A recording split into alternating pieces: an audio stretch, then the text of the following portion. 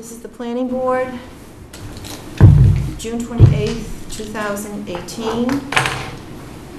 I will accept a motion for the agenda. So moved. A second? Second. All those in favor? Aye. All right, the first item on the agenda is Mike LaRusso concerning the Riverway. Welcome. Hi, how are you? Mike LaRusso, 10 Roberts Drive, Scituate, Massachusetts. All right. Ron, tell us. My brother and I own the marina at that property. We have so for 8 years. It was originally developed by Wheeler in the 50s and then went through a bunch of different changes and kept shrinking as far as the marine use. Currently, for the past 10 years, I've been leasing space at South Shore Auto Parts. As you're aware, that space has been sold. So for the past 4 or 5 years, I've been in negotiation with Tony and first Joe Donano, the developers of the Riverway project, to purchase the commercial parcel, the parcel that is touches the Driftway. The issue is that there's some legal issues with back taxes and other things that are above my pay grade, but the larger issue is one of use. I plan a permitted use for the parcel, but because of the loss of other space in town, my intention is to use the entirety of the property for my use of the marina or other permitted uses, so not to include the affordable housing component. Okay, this is, from what I understand, not an easy situation. Karen? Yes, this is not an easy situation. Basically, as far as the planning board is concerned, the special permit is non-compliant. Okay, the special permit was supposed to have a mixed-use building, and that hasn't been built. I've been in multiple discussions with town council over the matter. If Mr. LaRusso wants to develop the mixed-use building, then a modification to the special permit would be necessary if he wants to do what he wants to do. It would have to be in conformance with the zoning bylaw. The planning board should concern itself with the planning board issues being the special permit is not in compliance. There are a number of legal issues. This is all one piece of property, and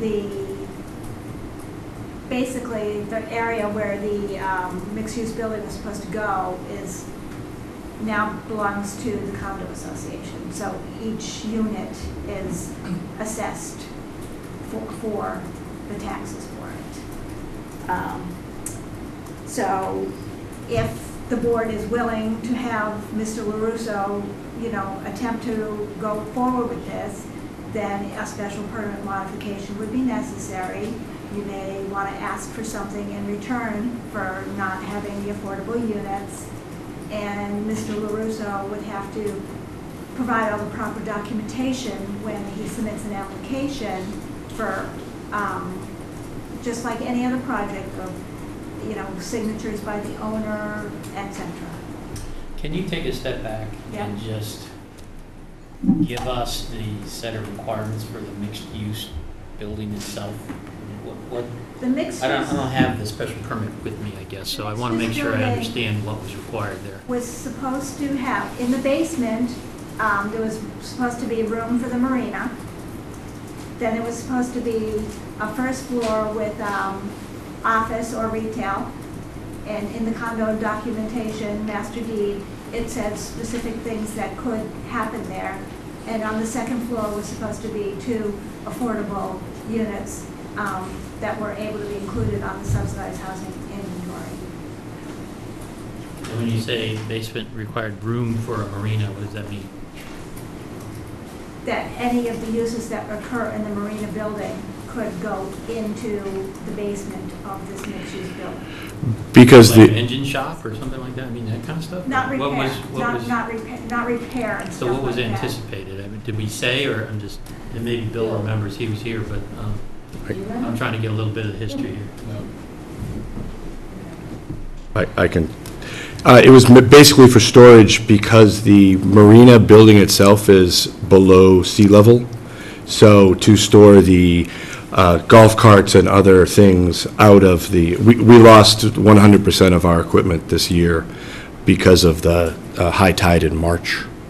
So that's one of the reasons why this is significantly important to us. There's supposed to be no storage of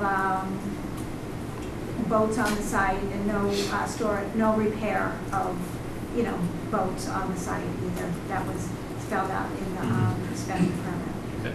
But town council has opined that as long as the planning board could entertain a modification, as long as it's in conformance with the zoning bylaw. Presumably that particular requirement was the result of, and I looked at Mr. Limbacher, was the result of the overall project, that this was one element of the overall project, and it sort of balanced everything. Yeah. It wasn't like a standalone you could cut out later. Okay. I think what we have learned from this, these things are a learning experience, that we should have, or the owners should have built the front building first and then. Correct. But instead, it got flipped. Mhm. So, Ben, If the economy had stayed the same, then the infrastructure would be there. it went south in '07. Yeah. And a very long run of recovering the economy, though, This is also 10 true. plus years. Yep. Ben? Yeah, could you speak a little bit more as to what what the proposed plans would be for the site? Like what sort of use and Sure, what activities would be going on? Sure. Basically, a general permitted retail use. The retail use there is quite broad. So an example would be a coffee shop, retail store. I own an apparel brand. I own the third largest fishing brand in the country. I sell at Pete Belson's next door. Pete Belson's going to have to close because of the sale of that property. What we found I've been in retail for 30 years. I'm a property developer in a day job. That's how I met the Donanos to purchase the property to actually keep it from. I grew up in Scituate and wanted to keep it a maritime use. So you have both the auxiliary use of being next to condominiums, so something that would benefit the people there. Coffee shop, a general store, or something like that. And then just ancillary retail that would benefit the marina, such as a marine store, such as kayak rental kiosk, ice cream shop, something that gives the people a broader appeal to come to the marina, or when they're there at their visit, to elongate their visit. Okay, so there would be some sort of structure constructed there. Oh, absolutely. My understanding is there has to be a structure constructed there. But there's no idea exactly what that would be at this juncture? Or?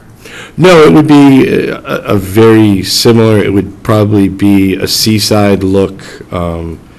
I was trained, again, grew up in Scituate by Mrs. Laidlaw, so I would look to the best uses around to have the prettiest building there. We tend to, my brother and I own a number of buildings in downtown Boston and other areas. We tend to buy, own, and hold. We've lived here our whole life. Our objective is not to sell the marina.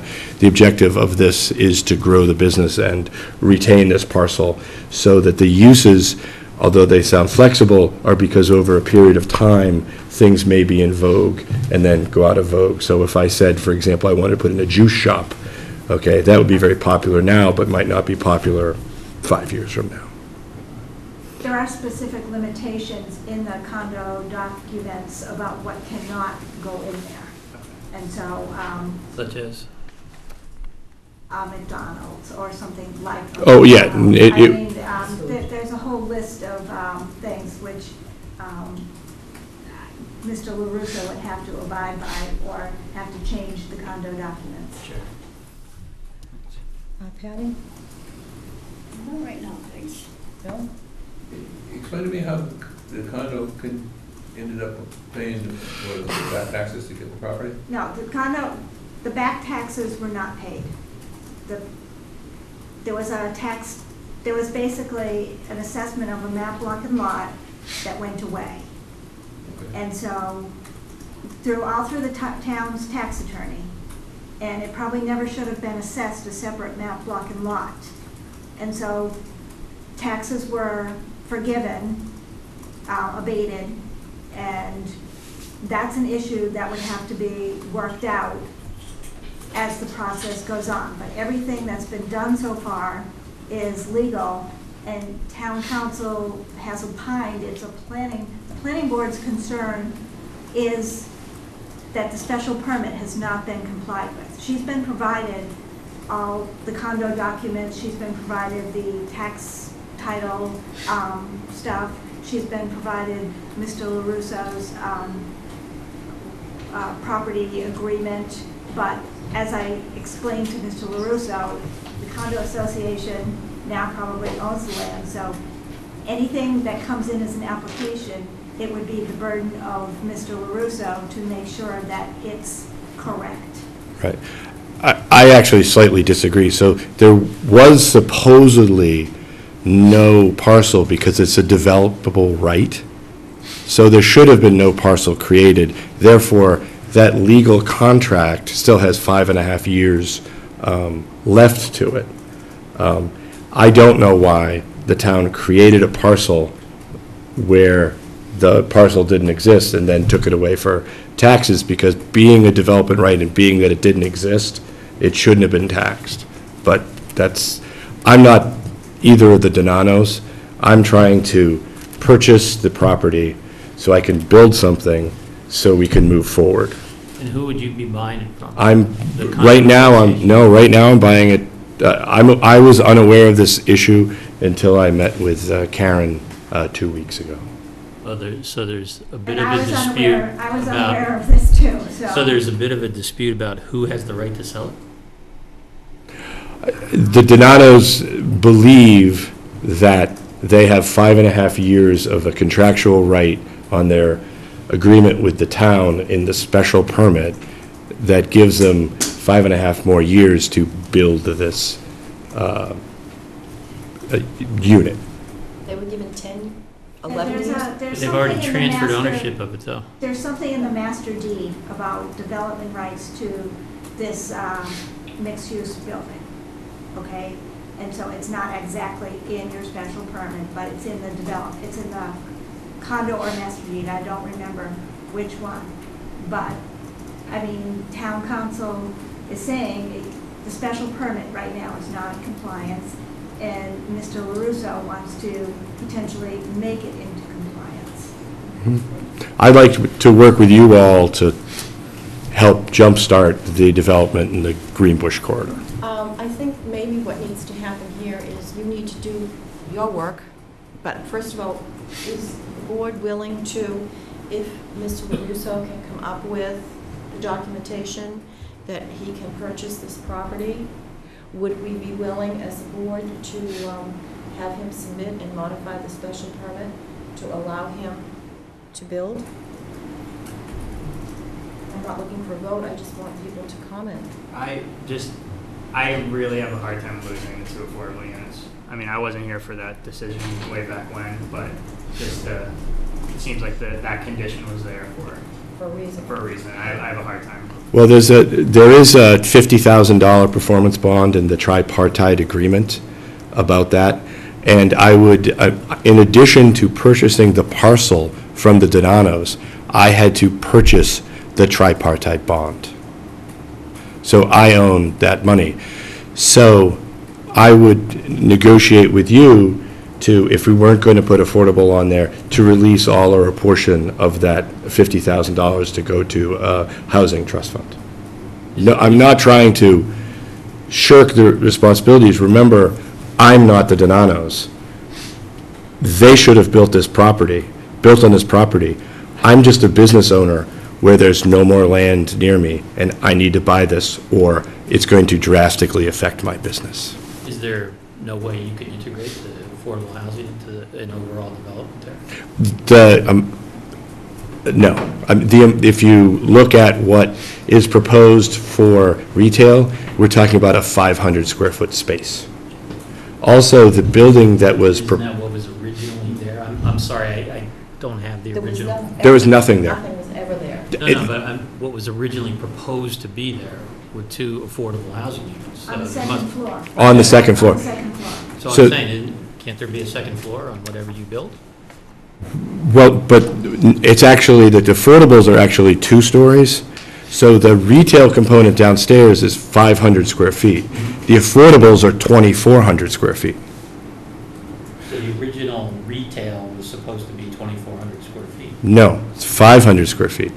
The affordables are quite large in comparison. Typically, if you were going to build, so I developed a building in downtown Boston, and we provided 10% of the building as affordable units.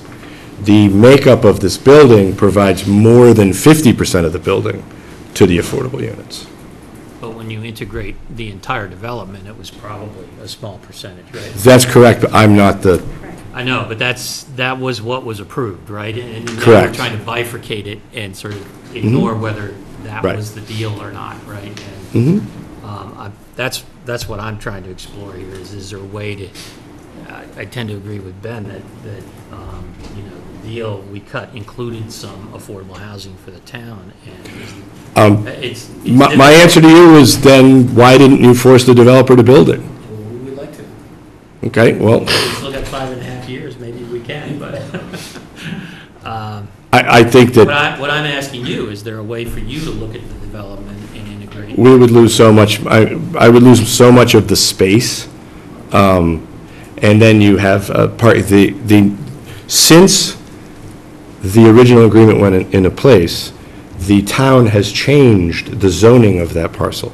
So it went from a 3-story permittable to a 2-story permittable. Each dwelling unit is required to have 2 dedicated parking spaces. So you're asking a lot more than just the physical envelope. Plus, the cost to construct 2 legitimate, more than 1-bedroom units is substantial. It's a substantial burden to me.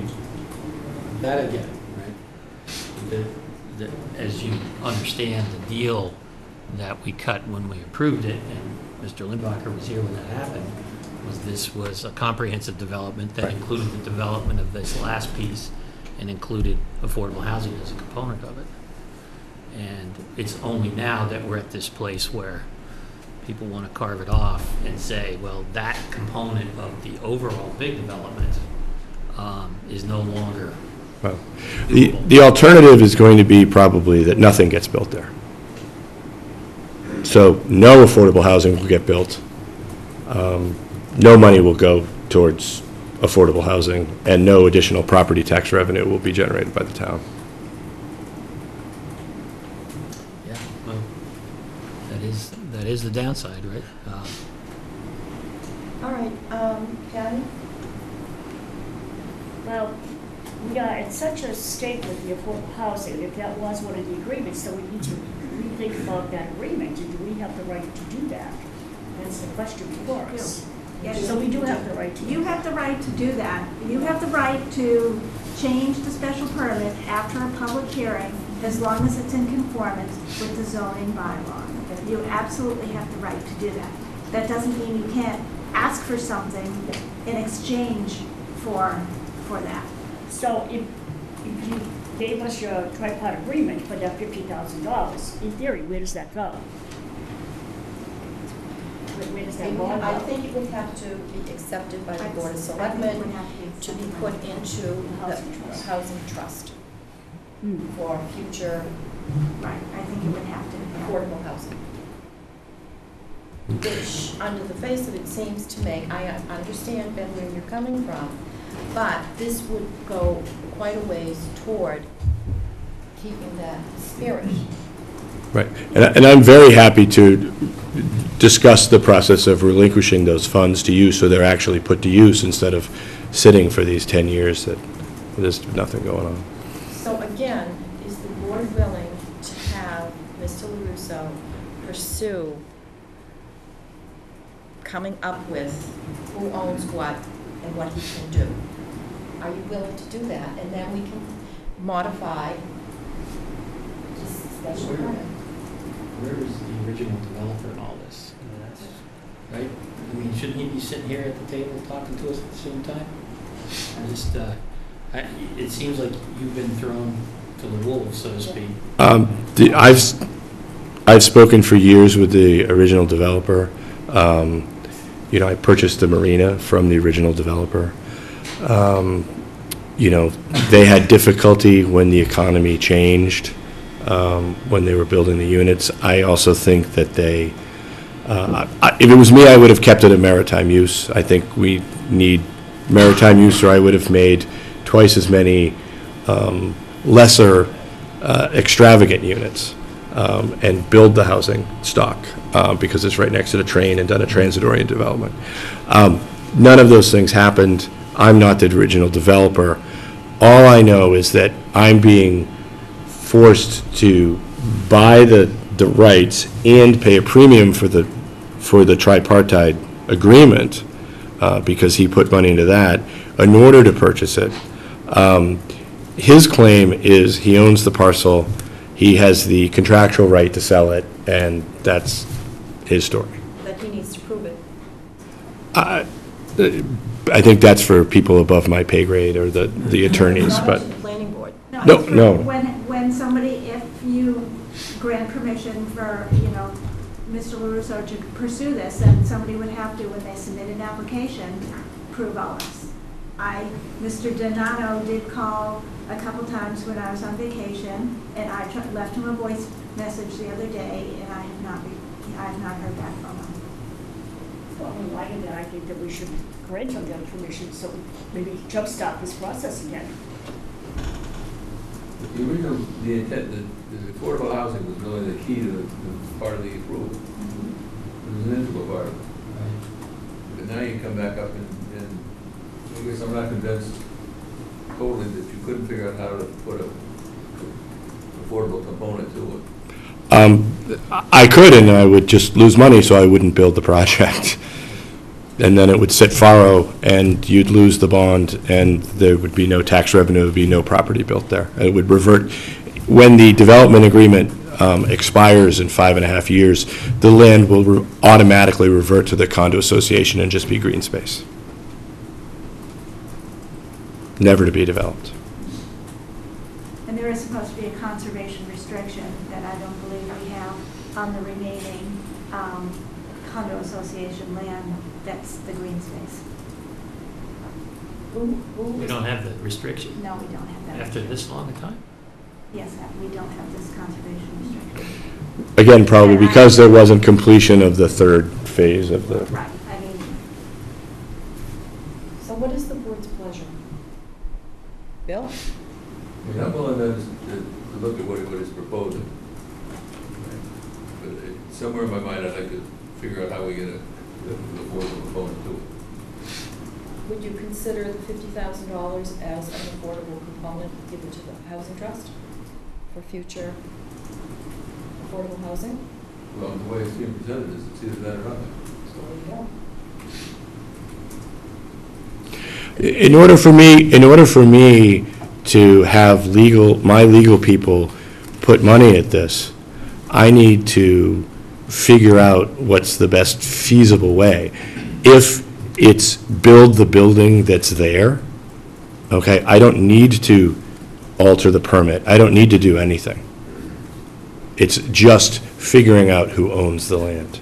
So I don't need to come before you for anything, is my opinion. if town council opined today that if he was to build the building right there, right now, today, he could do it. Right, and it would have 2 affordable housing units in it. Right. Hmm? That's fine. Go for it. Right, I'm not interested in that. So what I'm saying is that I wouldn't proceed forward Yes. Yeah. in that, because the several hundred, the whole purpose of linkage, providing to a developer to put a percentage of his project as affordable, is to take the money that he's projected to make from the whole project and earmark a percentage for that. I had no financial interest in that project. So I'm just a person coming who wants to buy that parcel. If I could have afforded the money to purchase the Donovan land at South Shore Auto Parts, I would have purchased it. But $1.2 million to build a building, you have to look at it. I know you're looking at it historically, what should have been done by the developer. I'm not the developer. Let's look at what should be done to improve the Greenbush corridor and build a vibrant area there. All right. I think, why don't we have him go forward? Patty, Yes, I think you should go forward and see what we can, see what we come up with. figure out who owns the thing first and how we can move it around. Right. Yeah. Ben? Yeah, that's fine. I mean, go for it, it's fine. I would say on the 50,000, that was just an arbitrary number that was in the tripartite agreement. Let's maybe see some data on how that would potentially offset the loss of these potential affordable units, because maybe that number has some flexibility. So, I mean, if we find out it's just as beneficial, then great, fine. But if it's like scale, if it's small peanuts, then it's not doing as much. But. Let's try. Steve? I'm willing to listen. I'm not committing to anything at this point. I would like also to know what our recourse is with the current developer. Because I feel like you're coming in on his shoestrings, sort of. My understanding from town council, if you've already taken the recourse, you have removed his ownership in the land and given it in totality to the condo association. So according to the town, he no longer owns it.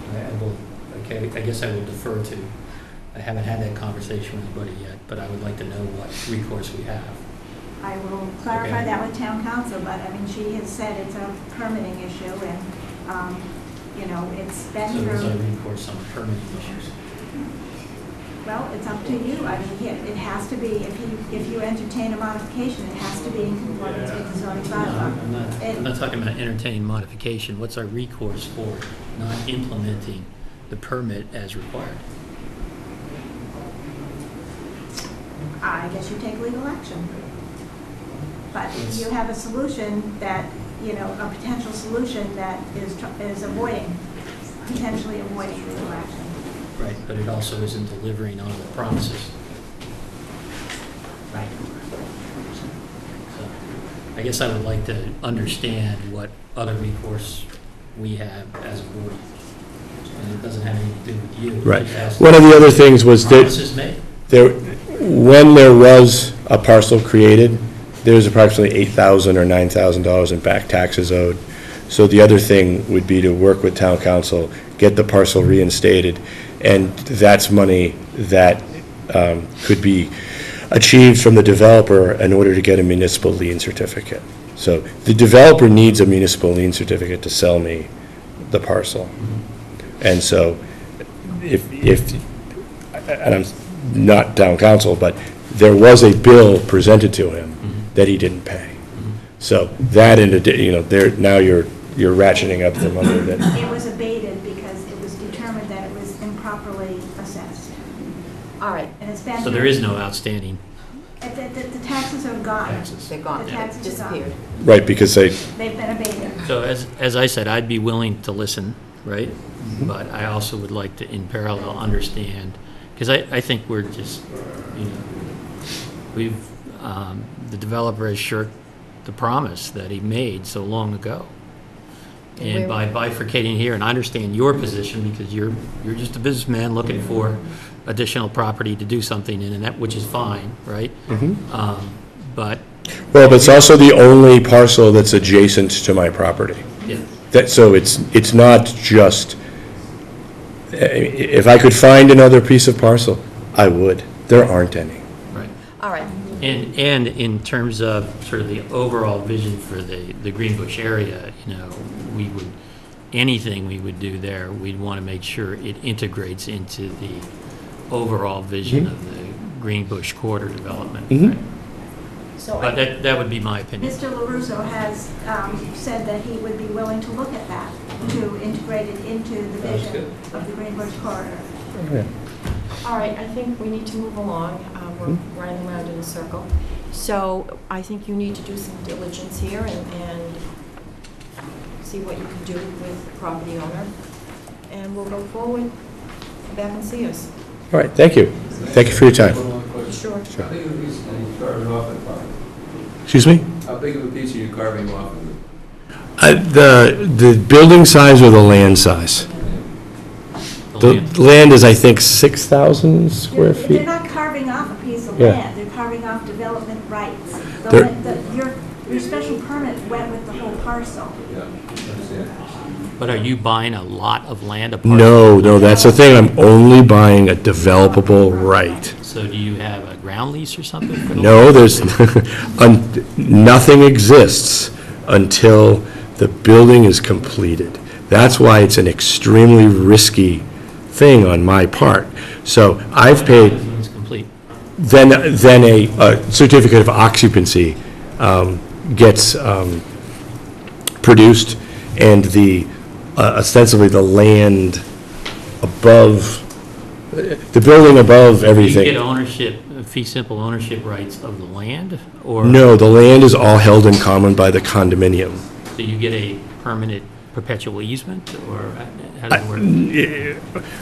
It gets even confusing. There are three, Figure that out and come yeah, back. there are three condominiums there, there's, Make a list, yeah, all right? Yeah. Thank you very much. thank you. All right, our next item is an informal discussion of 50 Country Way, the status of the project.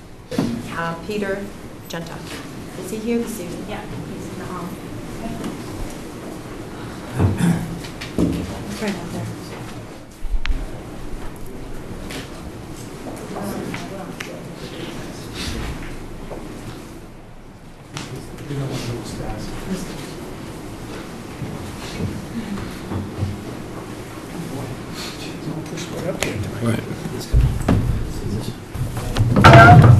Good evening, everyone. I told it all. Good evening, gentlemen, if you would please identify yourselves for the record. Good evening, Peter Genta with Greenbush Station LLC, owner of 50 Country Way. Attorney Steve Guard for the applicant, or in this case, the owner, permit holder. Okay, we're here to find out the status of your project, sir. Yes. Go ahead, give them an overview of the construction. Yeah, so we're complete with Building C. We're 80% complete with Building B, and we're probably 50%, or with 70% with Building A complete.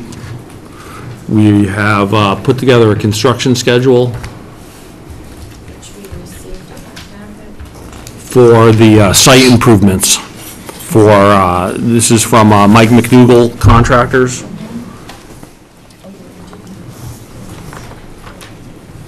Printed hard copies for you in your package. Essentially, the Building A is ready for occupancy. Yeah. Okay? Tell them Now, we have a list from the building inspector of the outstanding issues. Oh, sure. Of what he's looking for? Yes. The first one is the final inspection report from the structural engineer. Do you have that? That's being worked on. It'll be ready on Monday. Final construction control affidavits from architect, structural, civil. That's the same report that'll be ready on Monday. There should be a punch list for building and site by architect and engineers, outstanding items and issues still to be addressed. I'm not aware of what's on that punch list, other than The building permit, the red card with all final sign-offs from town inspectors. yeah, we've got that at the construction trailer.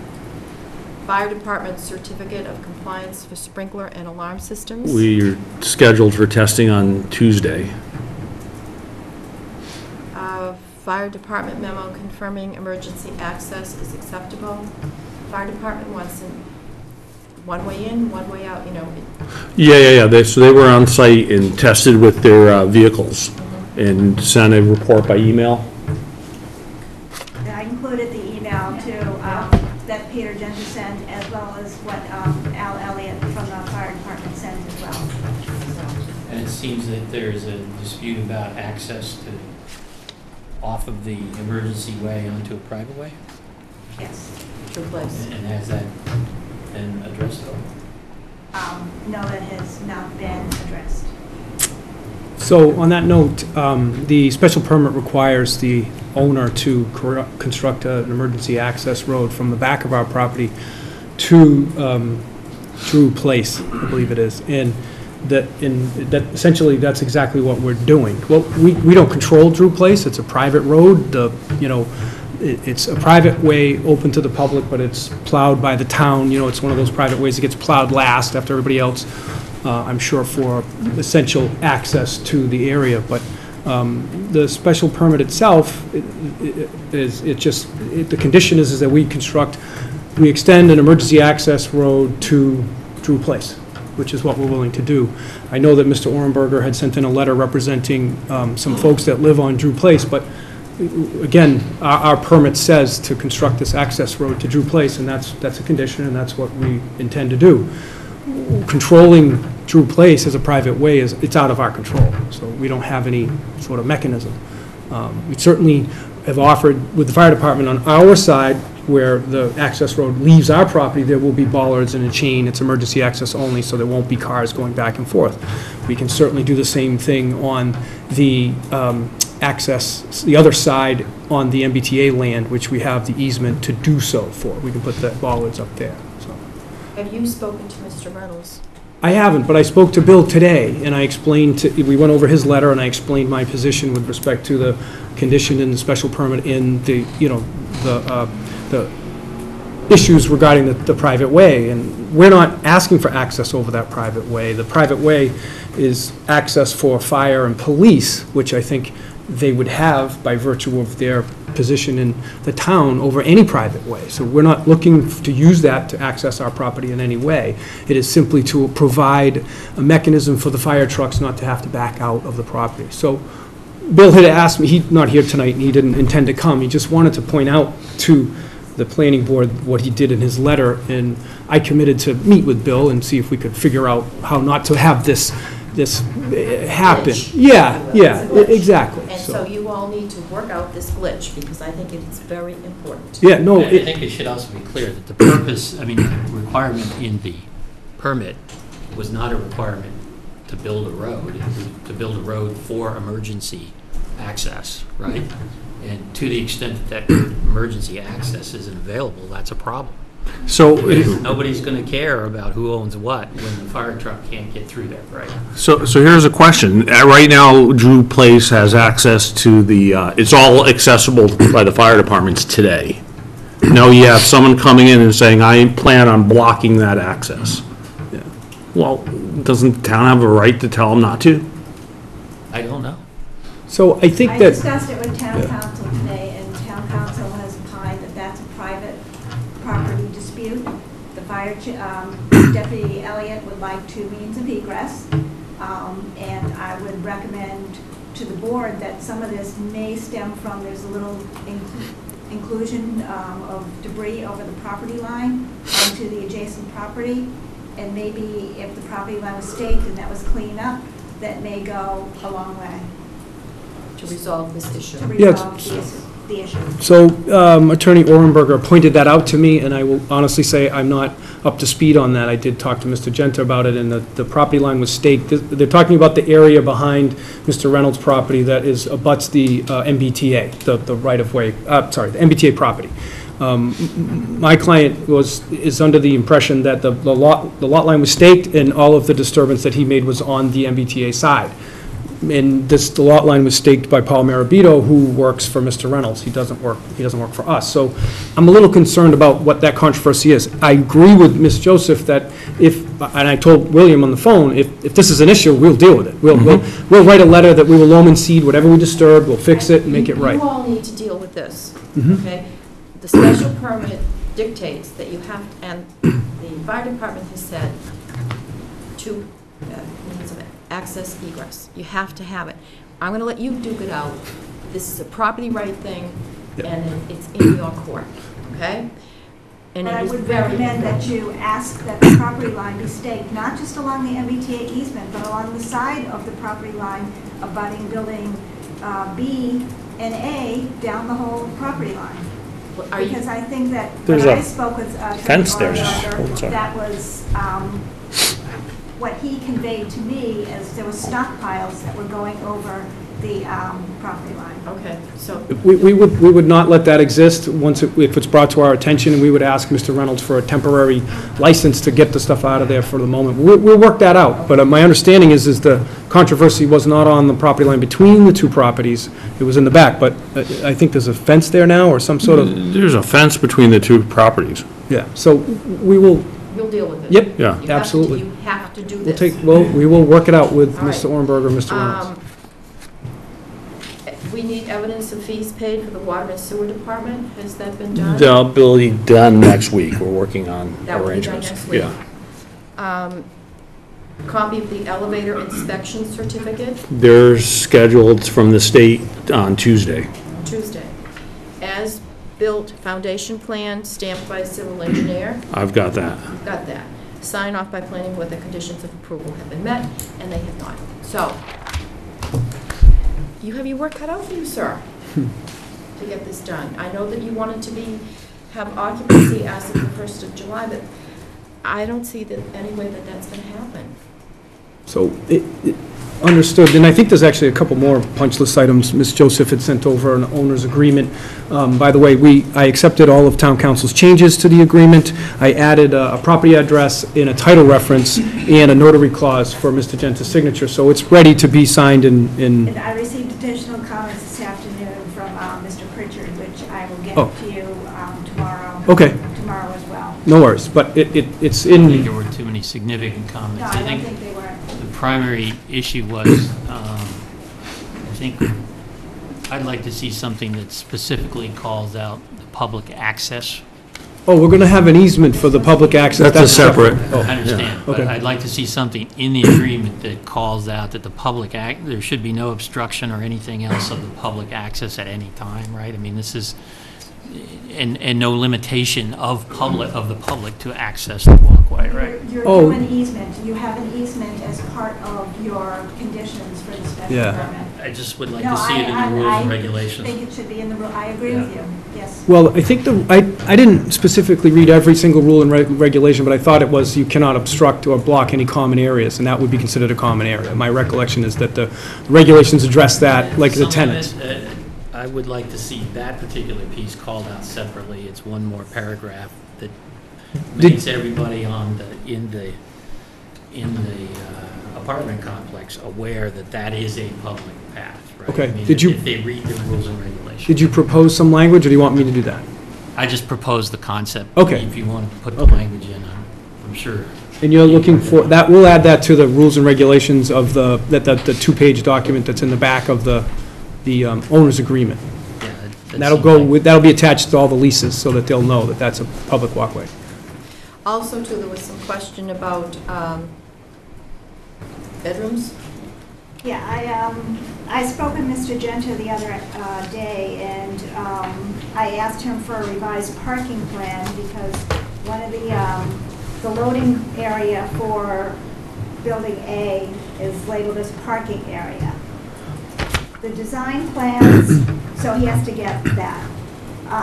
The design plans indicate that there were supposed to be 16 one-bedrooms, 14 two-bedrooms, for a total of 30 units. And the design plans broke them out into Building A, Building B, and Building C. Right now, what's on the ground doesn't agree with the design plans.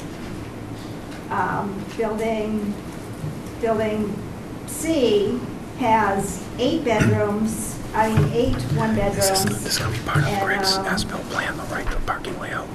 Yeah. Or just the foundation? There's the parking that's here. That hasn't changed. She just wanted a numbering system. It has 8 one-bedrooms and 3 two-bedrooms, and one of the units listed as a one-bedroom has a den. And that's going to be assessed by the sewer division as a bedroom. The den is. Yes, Okay. because it has a closet. There's another unit, I believe it's 301, that has 2 bedrooms and a study. The study is removed from, doesn't have a closet, etc. So, it's removed, it's far away from the 2 bedrooms. So the board needs to determine what you want to do about the units.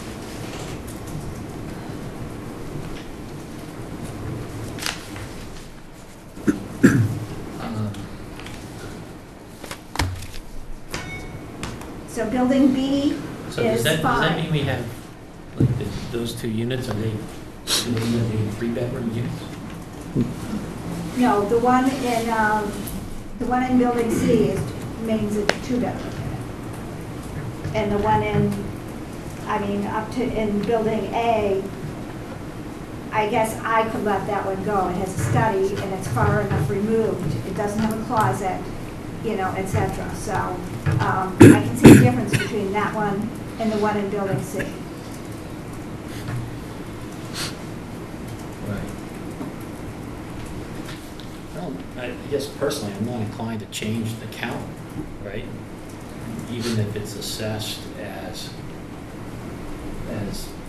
from a sewer assessment point of view, assessed as a 2-bedroom unit. It's not a 2-bedroom. We're not counting it as a 2-bedroom unit. And I wouldn't think we're okay with advertising it as a 2-bedroom unit if it's not designed as such, right? It's designed as 1 bedroom with a den, right? So, Michael Hoffman, I'm the leasing manager. That unit, it's 304C, is a single, pre-reservation is a single lady going in there. Everyone that's walked through there, no one has seen it as a 2-bedroom unit. It's been marketed as a 1-bedroom plus den. I guess I'm not inclined to change the count in that regard. Whatever the sewer department charges you is what they charge you. Well, how would you like to protect this for the future, is the question. I mean, just because it's going to be rented now as a 1-bedroom, what do you We want have to do the same issue for the all, future? right? We're designating that these are the 1-bedroom units and these are the 2-bedroom units. Right, And nothing shall change that unless we change it, right? Yeah. right. So tell me how we have to document that. I mean, that seems pretty straightforward, right? Isn't that how it is in the permit? Yeah, we have so many 1-bedrooms and so many 2-bedrooms. I Can we mean, amend it with the actual list of what those are? yeah, we Or can. can we require that as part of the final document that gets recorded? Yeah, we can. And other than that, So we'll just give them a list of unit numbers and which ones are the 1s and 2s. We've got that. No problem. Yeah, we're happy to do that. We don't have enough boots on the ground to do that.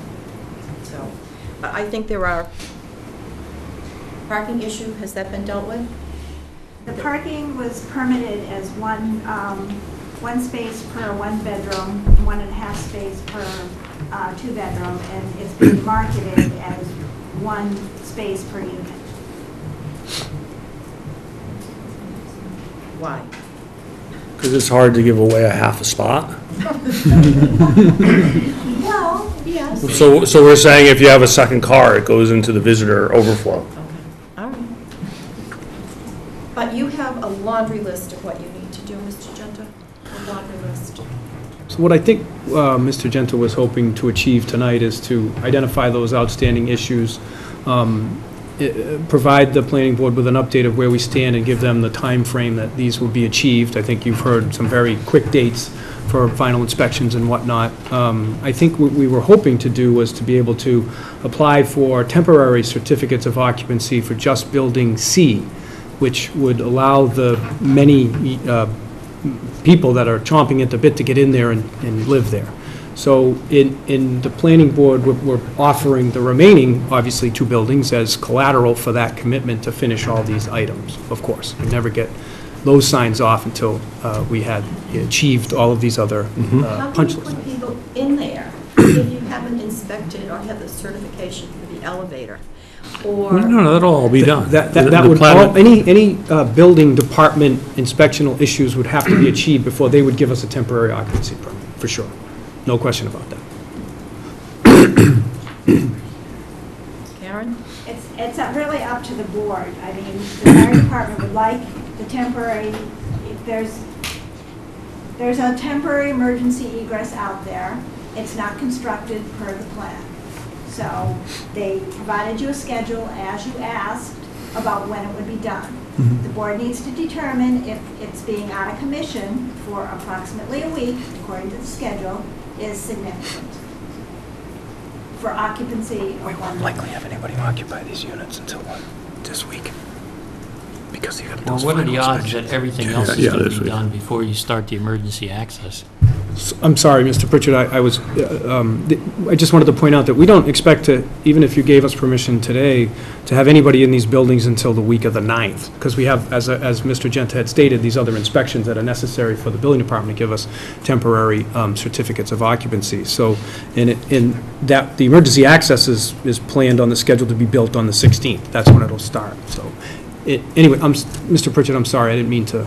Well, that sort of answers my question. Oh, My okay. question was, what are the odds that you would actually be ready by the 16th? Yeah, it's. And if you're not, then Yeah. I would say, well, take the extra week and build the emergency access, and then be ready for the 23rd. Well, we're complete with the building before the inspections right now. Yeah. Well, whatever the laundry list was that you just read, right? It's quite a list. What the building department's looking for. Yes. Well, sure. Yes, and all Those of are those the- things can be achieved prior to the 9th, my understanding is, When right? is our next meeting, Karen? Your next meeting is the 12th. Okay, I think what we need to do is hold this in abeyance until the 12th, and hopefully at that point in time, you will have your sewer, water certificates, and so on. Fire department, you can resolve your land dispute with Mr. Reynolds, and at that point, we can go forward. But there's a lot to be done between now and then. A lot to be done. So rather than, and I understand about, cash flow and all the rest of it, but public safety is the most important aspect of all of this. And we have to put that first and foremost. So you have your work cut out for you. Hypothetical question, what happens if we find we have a intransigent neighbor who insists on putting boulders on the street? Well, that's something that you would have to pursue with the town of Scituate. I think that's the road. We have nothing to do with that. That has to do with public safety, and that's something that you would have to pursue with the town. And you have pointed out that the road is plowed by the town. Mm-hmm. So, I went down and looked at this property. There is the walking path that goes all the way down to McDonald, to Ford's Place, yeah. So who is to say that if push came to shove, you could talk to the MBTA and have your easement go all the way to Ford Place, if you had to. So there is an out here. I will not suggest or tell you what I think about putting boulders at the end of a private road. No. You won't go down that Yeah. road, okay? But again, I hope you have a wonderful weekend and that you will be working very, very hard to get all of this done. And we will see. We will be. We will see you again on the I 12th. have another comment for you on this. Fair enough. On this agreement. Yeah, sure. In here, it talks about a leasee shall be entitled to have no more than 2 roommates. gentleman living in a unit.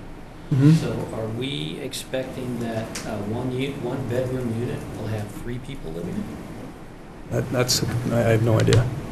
I don't think so. If you had a couple who had a baby, I guess that would be 3 Yeah. people. But Yeah. That's what this agreement says, right? Hmm. It says roommates, it doesn't say Babies. families, right? It says roommates.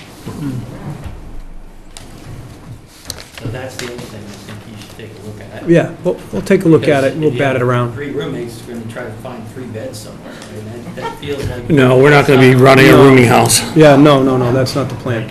Or an Airbnb. Right? So, Right. So that's the other comment I had on this. Yeah, you can't do the Airbnb. They have minimum rentals 3 months under the rules, so that's not an issue. I just would like to report one other thing. The affordable housing lottery did take place yesterday, and so the monitoring agent will be going through the list and seeing if people are still interested and then qualifying them. Okay. Good. So, Can I, with the affordable housing, I'm partially handling call it the winners or the, now, we're just talking about the amount of people in there.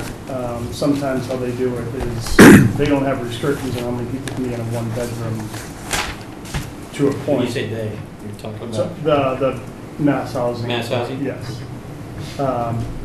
But knowing this, vetting through some of the applicants, I can tell them that there is restriction. Well, I'm talking about roommates, not families. Okay. Right? So if there's, 2-person family with a baby, I would think that could work, right? But I wouldn't think, you could rent an apartment, advertise for 2 roommates, and then put three people in a 1-bedroom Sure. apartment, right?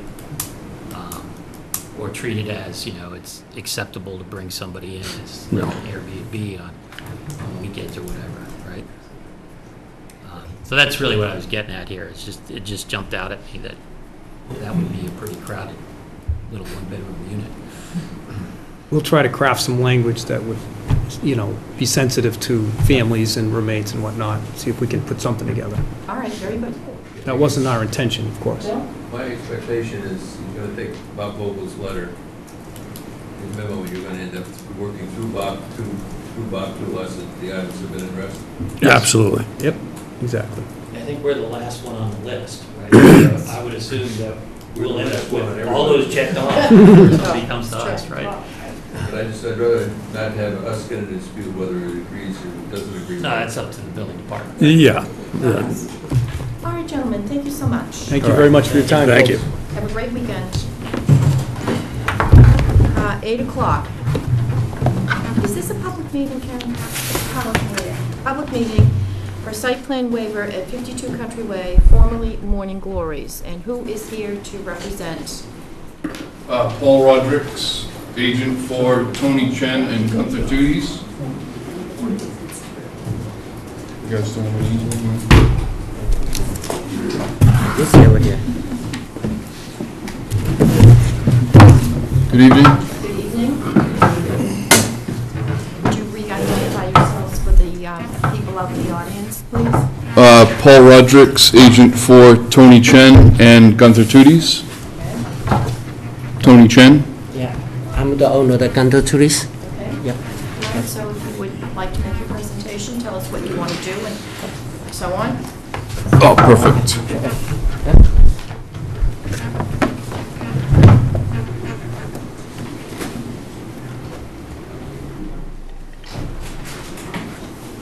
Can you get that on camera? Go ahead. So, I mean, as you can see, we're totally redesigning the building, adding a second story to it, and it is now a much more attractive building than what is there. We are planning on... Is it a renovation as opposed to a tear down and reconstruct? It is a renovation, yes. Okay? So that is the front view. Site plan that we talked about. This is the side that faces number 50.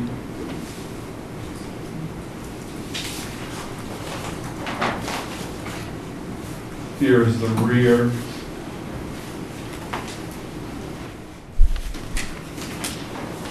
And this is the side that faces Stockbridge, which is where the current drive-through is now.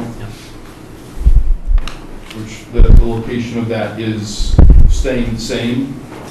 We are, or would like to make some minor alterations to the site. We would like to go from a lot coverage of approximately 9,700 square feet down to 6,700. So I know that the agreement between 50 and 52 is taking out this area between the easement and all that. So this was already agreed upon. And then we want to take out this area right here where the drive-through and the menu board and all that stuff will be. And then take out this area right here to get better parking because they're deeper than they need to be. And we'd like to be able to trade off those areas because currently right now, the dumpster pad that they put in the enclosure is blocking off 1.5 spaces. So we would like to move the dumpster pad over to here and then pick up 1.5 more spaces than what's there. So we're taking away 3,000 square feet and adding 250. So I'm sorry, Yeah? I'm trying to process this. So the yellow part. Is green space. Right currently, right now, that is all asphalt. Right. And it's going to be It's going to be green space, grass. grass, okay.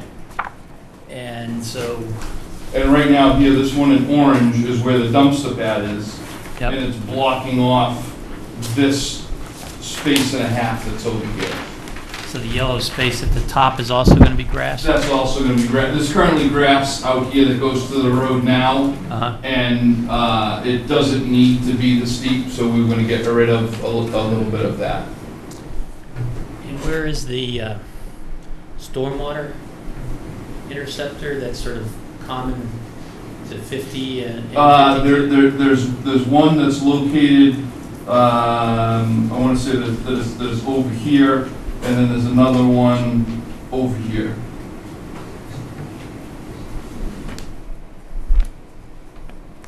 I thought there was one that was on Morning Glory's property that, There is one on the property.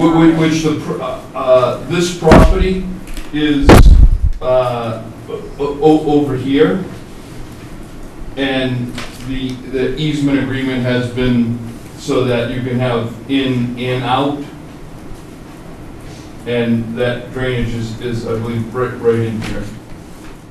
so does that get disturbed in any way? No, they're number 52, they're responsible for putting in all of this curbing right here and repaving all of this. Mm-hmm. So that we're not touching any of that. We're not changing any of the grades or drainage or any of that stuff on this part of the site. And so the grass is kind of at grade, whatever the asphalt is. grade is, it's staying? Yep. Okay. You know, we'll probably have a Cape Cod berm or something going around here, but other than that.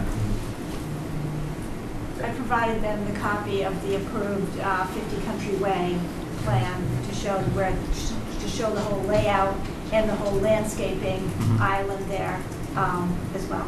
And does it show the zone? Zone A. Or the zone A, Zone A I is in the guess. front of the I property. think it comes across. Oh, sorry. It comes across the front over here somewhere, which.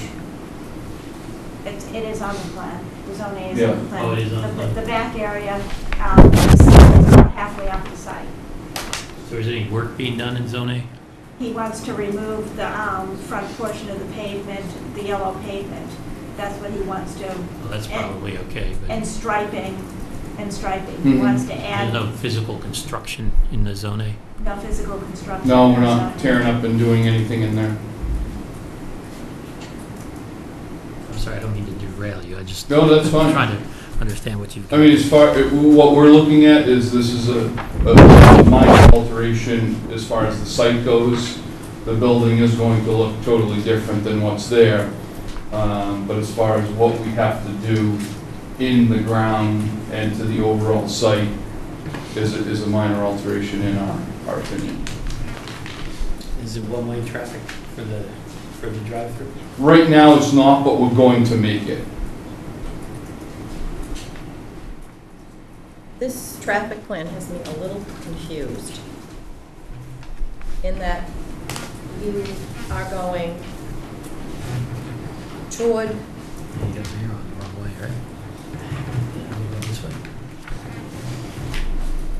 Which way is the traffic flowing, the one-way traffic? You have the exit for all of the apartments and everything here.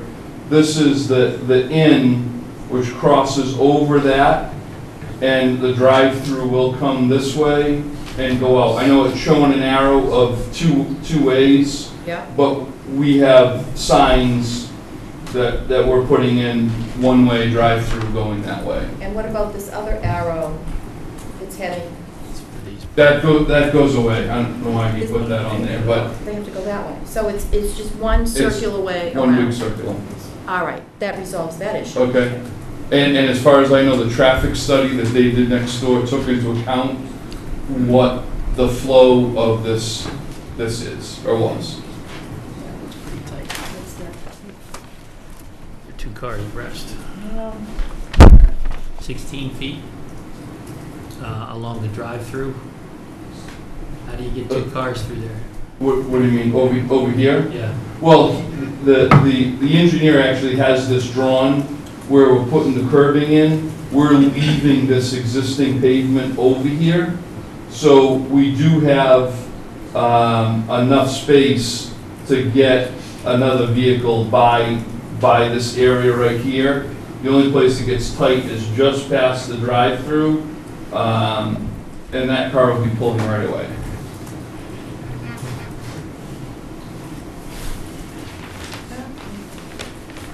Comments, Karen, we'll start with you. When Mr. Rodriguez came in to go over the plan, we discussed the implications, and I suggested he apply for a site plan waiver because the second floor that they're adding is really taking the functions, some of the functions on the first floor of storage and office space and putting it on the second floor. There will be no increase in seats. It's 16 seats was what was in Morning Glories. 16 seats will be here. They wanted to show the changes in the pavement. As you know, there is a curb already out there as part of the 50 Country Way project in the rear. There's a precast concrete curb already formed. Ben? Yeah, so we have a floor plan for the first and second floor. Yes. But in the the elevations here, it looks like there's possibly enough room for a third floor with the dormers and the height. No, of the roof. it's only big enough for Just two. gonna be vaulted ceiling, or- It is, Oh, okay. yeah, 2 stories only. Okay, that was my first question. What's the building height? That I can't tell you, but it will be under what they're required, it'll be a lot less than what they have next door. Well, that's a different house. Yeah, no, I know. Height restriction here, so. And then my other question was just, do you have, like, I understand that this business has multiple locations now, or at least. It does, yes. So I was just curious if you guys have kind of comparable buildings or businesses to this particular location, and what sort of the amount of people coming through the drive-through is, and how many people are patrons are kind of coming through Yeah. during a busy time. He has one other location in Pembroke that we changed from in the middle of the building to a drive-through location, and that Where's that? Pembroke, Church Street, 139, Oh, 230, 254. 254 Church Street. And his business, obviously has improved for the drive-through. And that was the first of his location that he set the standard as how all the finishes are going and things of that nature. This is the first freestanding building that he'll own. Ben, are you all set? Yeah, I guess just on the topic of the drive-through, do you experience, like, I don't know how many people, like, come through a business like this, so the only reason I'm asking is, like, I don't know if during peak times, you know, what sort of backup in the drive-through is, because that's the only concern I have. From, 7:30 to 9 o'clock in the morning, there's a lot of traffic. Right. A little bit around lunchtime, and then by 1:30 in the afternoon, it's almost a ghost town. So is there, and I sort of take the local Dunkin' Donuts Yep. as the same issue here, is there going to be a period of time when the traffic backs up onto Country Way? No. I don't think so, because the way we do everything we prepare, so normally one ticket time will cost about 2.5 minutes. That's how we do in Pembroke store. And they are right on the Route So what's your 139. maximum backup in Pembroke? How many cars? How many car? I don't, probably 3 or 4, pretty much. Oh. Yeah, it's not much. I mean, there's enough stack between the drive-through window and the menu board of 1, 2, 3, 4, 5, 6 cars, and 2 before it even comes out into the shared, we would have to have 25, 30 cars for that to impact Countryway. Yeah, so I don't think there's anything affect to the country way. Yeah. We are not Dunkin' Donuts, so. It looks like a nice building, an improvement over what's there.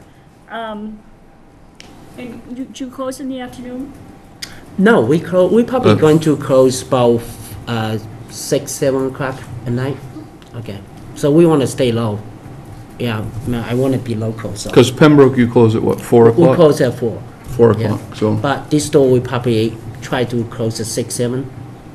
So, That does tend to be a little bit of a bottleneck down there. That can be, because you've got the bridge, and then you've got, at least there's no train crossing there. yep. And the liquor Pretty store. busy And the liquor crossing. stores there, so, this is what happened to the other building. Just too much traffic congestion. So hopefully that's all flattened out, and look forward to it.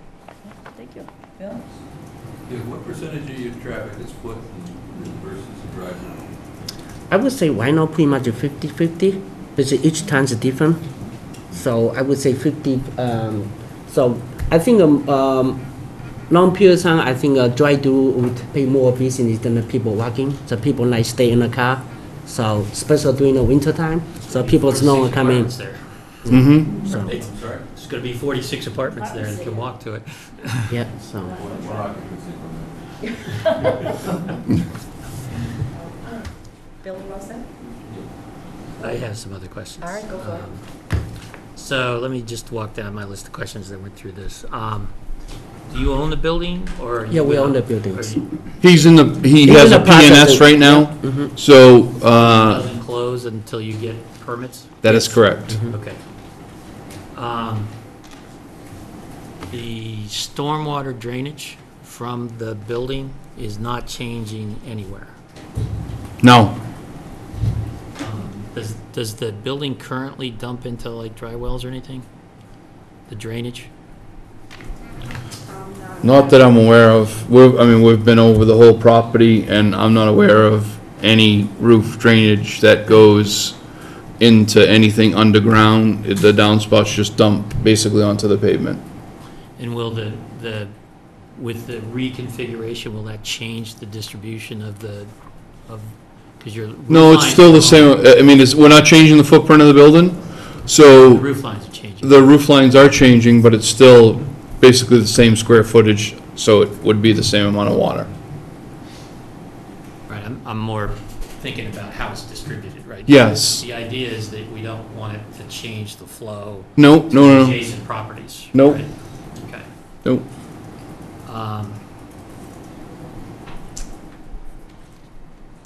Does the water sewer infrastructure there? Are you Yes. connected to both? Connecting to both, yes. And is it changing from what it was? No, because we're not changing the seat count, so it's gonna remain the I same. don't know what it takes to make bagels or whatever. Yeah. I don't know if you use excessive amounts of water or anything like No, that. No. we use a single amount of water, we boil that, just boil the bagels over there. Yeah. I mean, There isn't the any change in services then? user group stays the same. Okay.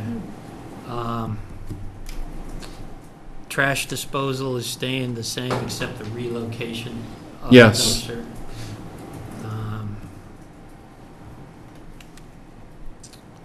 So, new equipment, All new equipment.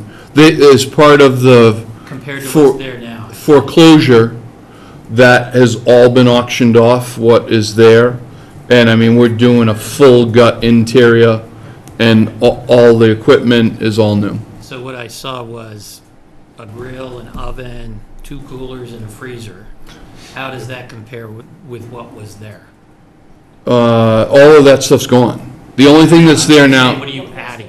what are we adding for as far as equipment? As far as equipment, and does that add to things that are on the roof that make noise, those kinds of things? No, I mean, we have, the only thing really that comes out of the roof is a commercial hood, which would be on the Stockbridge side of where the grill is. And then we have one more vent that, for the kettle of where they, boil the bagels. What about the freezer and cooler compressors and all that? Those are coming out, and we're putting brand-new ones in, Or where are the mechanical devices? on top of where they are now. Like, right now, they have the cooler set up with the refrigeration compressor on top of it. We'll do the same.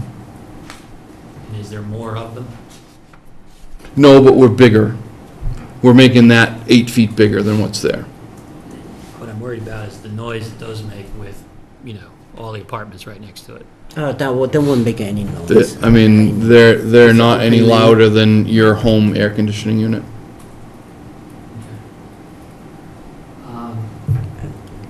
And what else is, anything different being stored there than was sort of was with the bakery?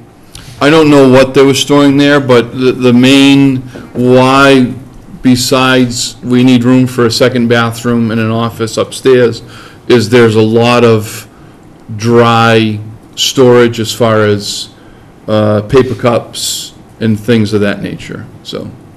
Because of the way that the drive-through operated before was 1 car at a time, and they're gonna be doing 4 at a time, so they will be going through more product. I guess the only other sort of comment I have has to do with just the design itself. Yeah.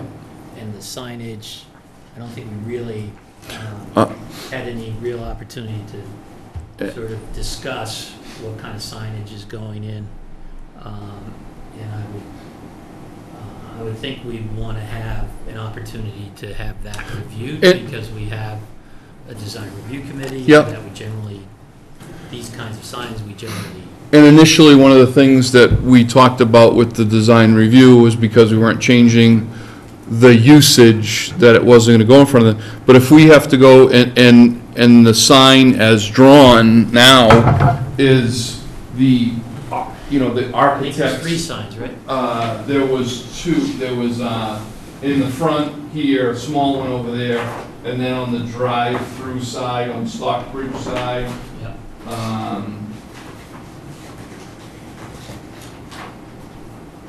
Over here. Right. And we don't have any problems, submitting, coming back in regards to the signs. That, given everything we've been through, and this is just for fellow members of the board here, it seems to me just the look and feel, feels like it's going to be a much nicer building, but that we ought to ensure that there's some consultation with the design review Yeah. committee on materials and on building materials and sign and stuff like Mhm. that. Technically, a site plan waiver doesn't require consultation of the design review committee. Technically, I understand that, so I'm saying, can we make that a condition I of a have, site plan Try waiver? to keep the feel of the Right. village, Which we've identified what I we're mean, doing at. the flip side of that, just to finish Yeah. this, Karen, is that we would then have to do a site plan review to do that, which I don't think is probably necessary here. Mhm. But I'd like to make sure that the design review committee has an opportunity Okay, to work with you, yeah. particularly on the signage, but also, you know, We're, materials blending in with the apartment complex and all we're, that. we're similar but different. You know, we're clapboard, we're painted trim, Yeah, no, We're- that's fine. similar but different. No. Not super like lights and all down lighting and stuff like that. I don't think he's gonna paint pink. So, but we were thinking that basically the colors here are kind of colors of coffee. And so I think their buildings are gray and white. This will be a beige and white. We tried to do the best we We could just on spent a that. lot of time on the apartment complex trying to get the look and feel right. Yeah, And so it would seem like we would be remiss if we didn't get the design review committee to Mhm. kind of take a look at this and make sure they yeah. had an opportunity to comment anyway. So that would be my only suggestion. But All right, so.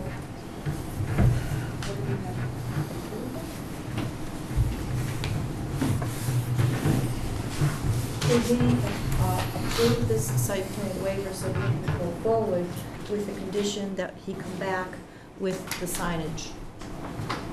yeah, that's what I'm suggesting, is we have a condition that Right. they consult with the design review committee on signage and material, building materials, colors and stuff. Yeah. And then you just report back on that. Okay, so we move that the planning board finds the proposed building work is minor, as the second floor being proposed will house storage and office functions that currently occur on the first floor. There is no change in seating numbers of 16 from the existing restaurant, and minimal site work is proposed, resulting in an insignificant in nature of effect proposal. The existing and proposed parking count will remain the same at 10. The board proposes to grant the site plan waiver for applicant Paul Rodriguez and future owner, Key-Chen, for a proposed gun-to-chunies at 52 Country Way with the following conditions. 1, construction shall comply with the improvements submitted with the application. Signage shall be in accordance with the zoning bylaw and shall be submitted to the town planner for approval prior to the implementation. Can we change that Change that to to design review. signage and materials shall be in accordance with the zoning bylaws and shall be submitted to the town planner and design review committee? Yep. And then at the end of the first sentence, construction shall comply with the improvements submitted with the application, except that circulation should be one way. A plan shall be submitted showing this, because you wanted the one-way, you Yep. wanted the one-way circulation. Yep.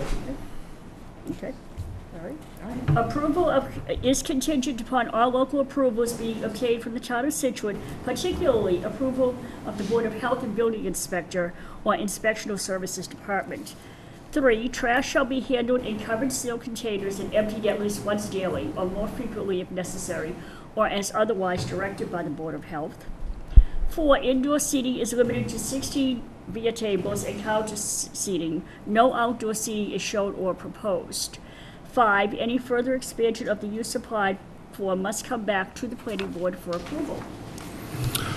The only thing that I want to say in regards to the outside seating, that there is currently, or there was currently outside seating, not shown, but as long as the seating count between the inside and the outside doesn't exceed more than 16 seats, is there an issue? Was the 16 for Morning Glories, did it include outside seating? I think they probably added some after the initial approval. They had 16 seats inside. Inside. Okay, so we can certainly design it, and what the floor plans that you guys have seen are the very preliminary of where we are. It's still in final design with the equipment manufacturers and all that other stuff, but we can take away some of the public space to only have 12 seats inside and 4 outside, or something of that nature. I'm not opposed to keeping 16 inside and then having 4 outside or something. I mean, it seems like that's what worked with Morning Glories. I don't know why it wouldn't work here. You've got to make sure you have enough parking. Yeah, But I think too, in the summertime, on a beautiful afternoon, people who would normally sit inside will be outside. mm-hmm. So I think that the parking will resolve itself. So what would you like to change it to? 16 inside and 4 outside. Great, awesome. Okay. With no change to parking. But I think you gotta have something up there for patio. We do currently now, which is all in disrepair that we will be redoing. What, 3 tables? Something like that? 2, weren't there? Yeah, I think there were 2 tables there before. I don't know how many table outside before It's a that. work in progress. Yeah. Okay, I would yeah. suggest that they provide that on the site plan back to you so that you know where the outside tables are going to be, so that you know that it's safe.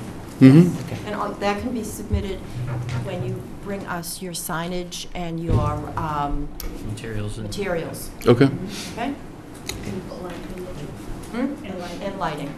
You need to know the lights, Okay. okay? Is there a second as amended? Wait, what? You want to ask for public comment? Oh, Yes. yes, public comment. Anybody here want to comment on Gunther Tooties? All right, Second. all those in favor? Aye. Thank you very much. Great. So much. Thank you very much. Thank you.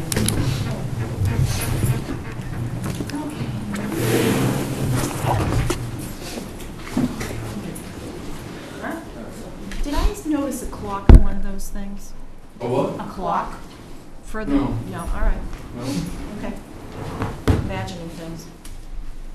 Okay, we now have a public meeting, site plan waiver, administrative review, excuse me.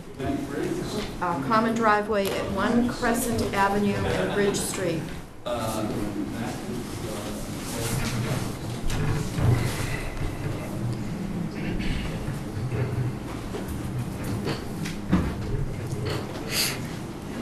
Gentlemen, would you introduce yourselves, please? Sure. So they can hear. I'm Steve Bjorkman from Diamond Development, and this is Dave Vance, one of the partners in this project.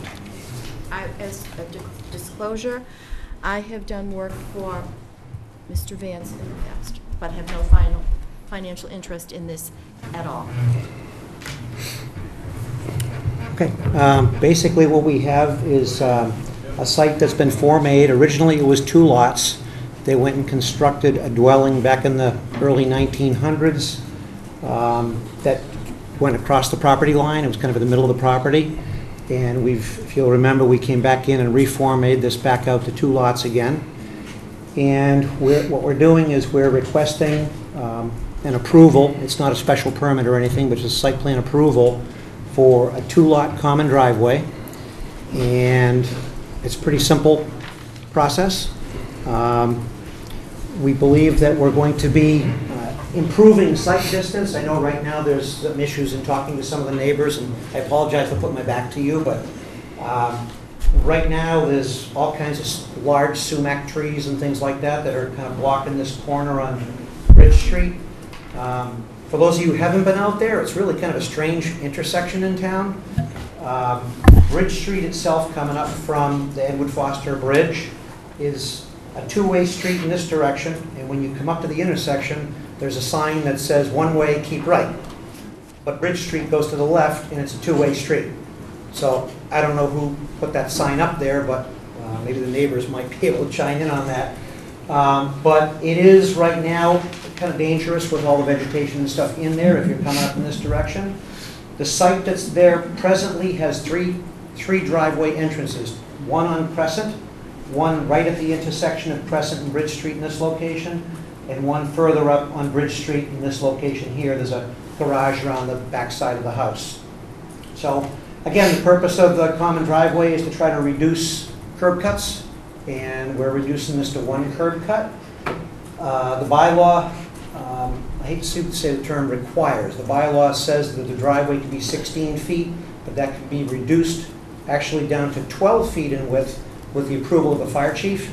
And after a couple of different meetings with the chief and the deputy chief, we basically took it down to 14 feet.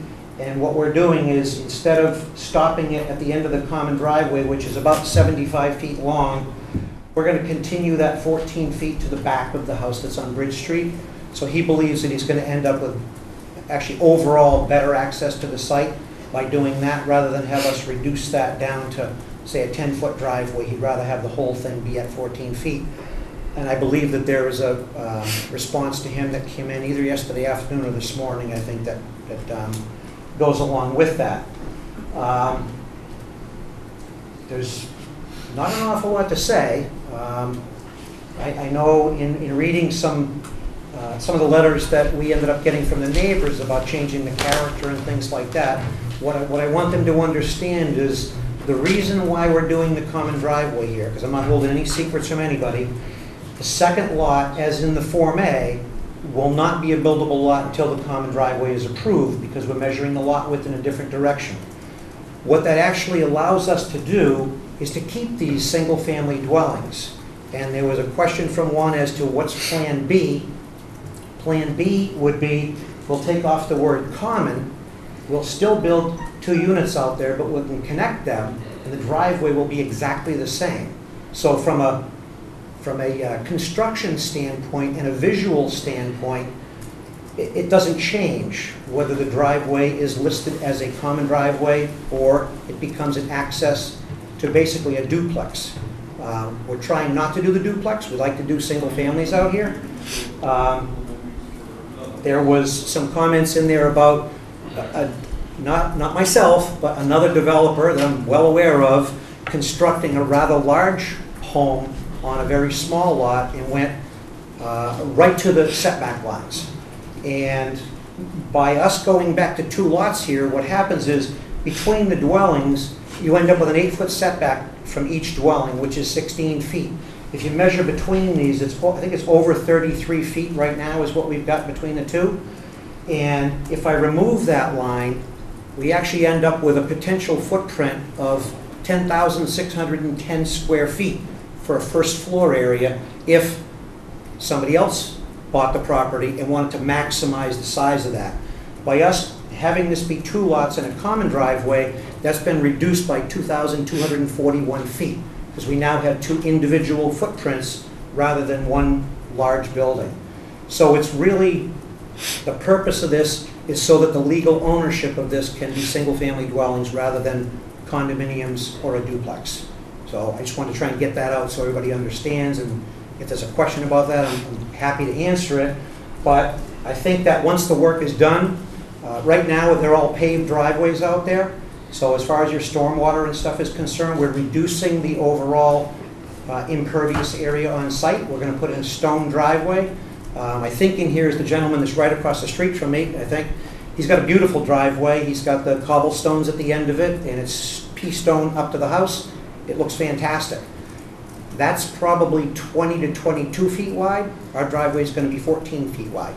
So I'm hoping that, again, a lot of common driveways that come in are 3-lot common driveways. They're 16 feet, they're paved, they have water mains going down them, they've got hydrants at the end, so they look more like a mini road, and that's not what this situation is. Again, only a portion of this is common. We have to put in a fire truck turnaround. Even though they're probably never going to pull in there, they have the ability to pull in and turn the truck around off of a bridge street. That's a requirement in 720, the common driveway portion of the bylaw. And we've extended that a little bit so that we can park 2 cars off the common driveway, because they don't like, fire chief doesn't like people to park on the common portion of the driveway.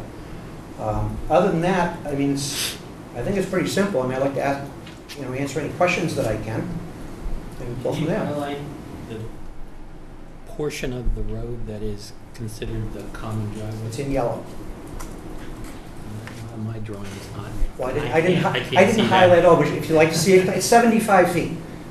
So in from the street, it comes in 75. 32 feet. The application said 32 feet. 32 feet long. The fire truck turnaround's 30. Well, the application says 32 feet. That was filed. 75.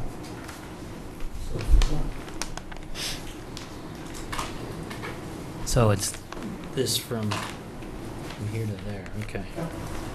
And because the easement for it is on the plan. The easement is a little bit larger than the driveway itself. The purpose for that is in the bylaw, you're required to keep 2 feet on each side of the driveway as loam and seed. So the easement is larger than the actual traveled driveway.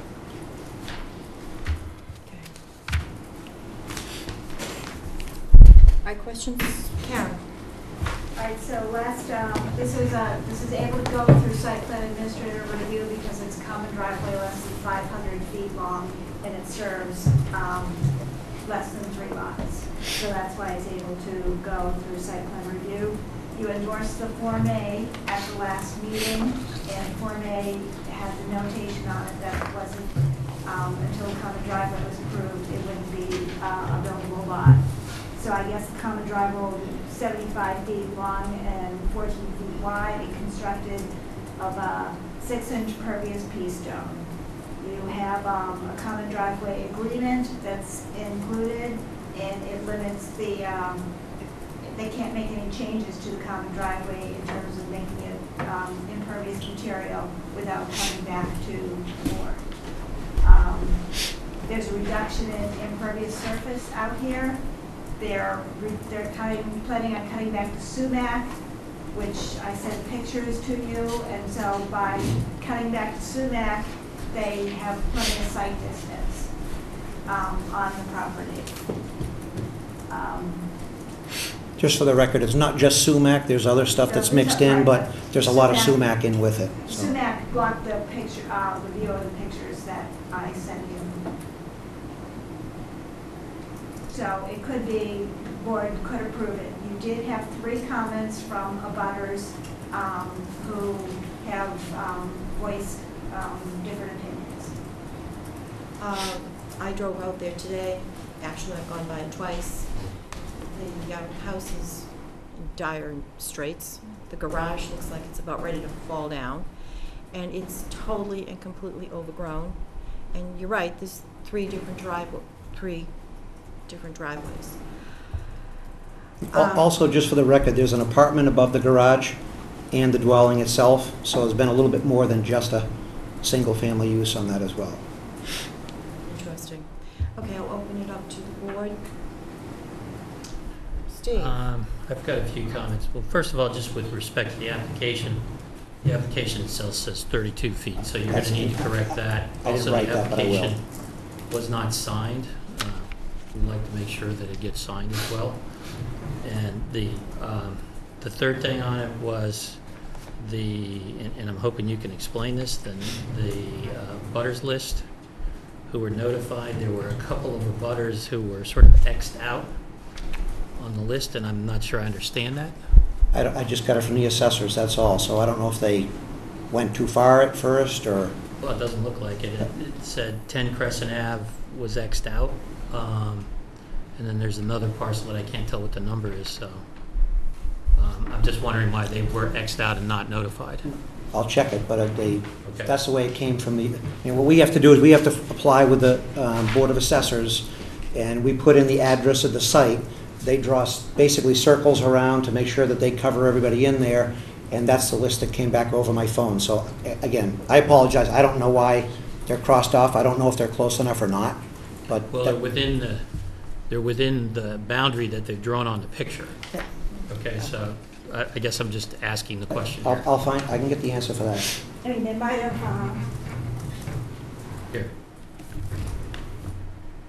We didn't purposely leave anybody out, let's put it that way. This lot here. I'm They looking at X'd the them out. abutters list application. They have that down below, and they X'd out that one, so. We do look at the applications when they come in. And I have those prepared by the engineer, so I apologize that it said 30-something feet.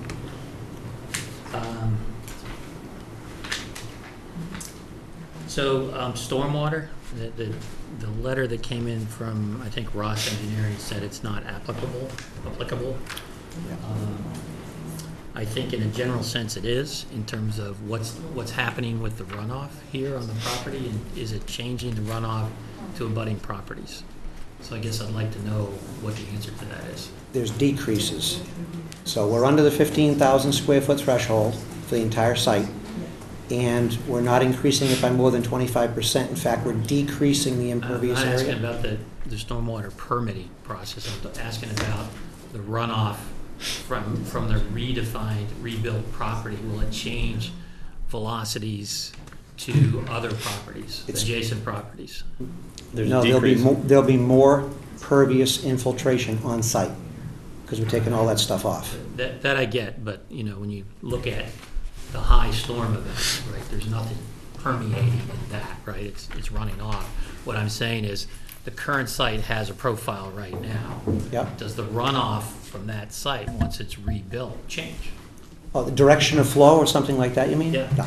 Yeah. It all comes down to Crescent. Whatever goes out towards Bridge Street, there is a catch basin right near the corner of Crescent and Bridge. So anything that comes like from the entrance of the driveway, which the driveway's flat going in, but anything, if it could get out into Bridge Street, there's a catch basin right there within a few feet. Right. So the driveway, explain it to me, the driveway is flat, so it's at grade, it doesn't, it doesn't become a barrier to stormwater flow on either side? No. No, if anything, again, what we're building is going to catch the water because we're taking out the pavement that's there right now. No, I get that, but, you know, that happens in low storm events, not in high storm events, right? I mean, water, it gets saturated, it doesn't permeate. But we're making it better than what it is now, right? Well, that's what I'm asking. The Yeah. answer is yes. We're taking pavement out and Taking we're putting pavement in. out and putting in stone. I'm not asking what's going down, I'm asking what's going to the abutting properties in Less terms than of what's going quantities down and today. flows, right? Less than what's going down today, right? I don't know. That's the Yeah. answer, yes. Less than The what's answer going is yes, so today. you've analyzed that, and Right. that's what you're saying? Yes, Right. there's Okay, less. that's what I'm asking, right? Yeah, There's less, there's less, right, there's more pervious area on site after it's done. I get that. Okay, I'm so that not sure means that less, answered my that means question. less water is leaving the site.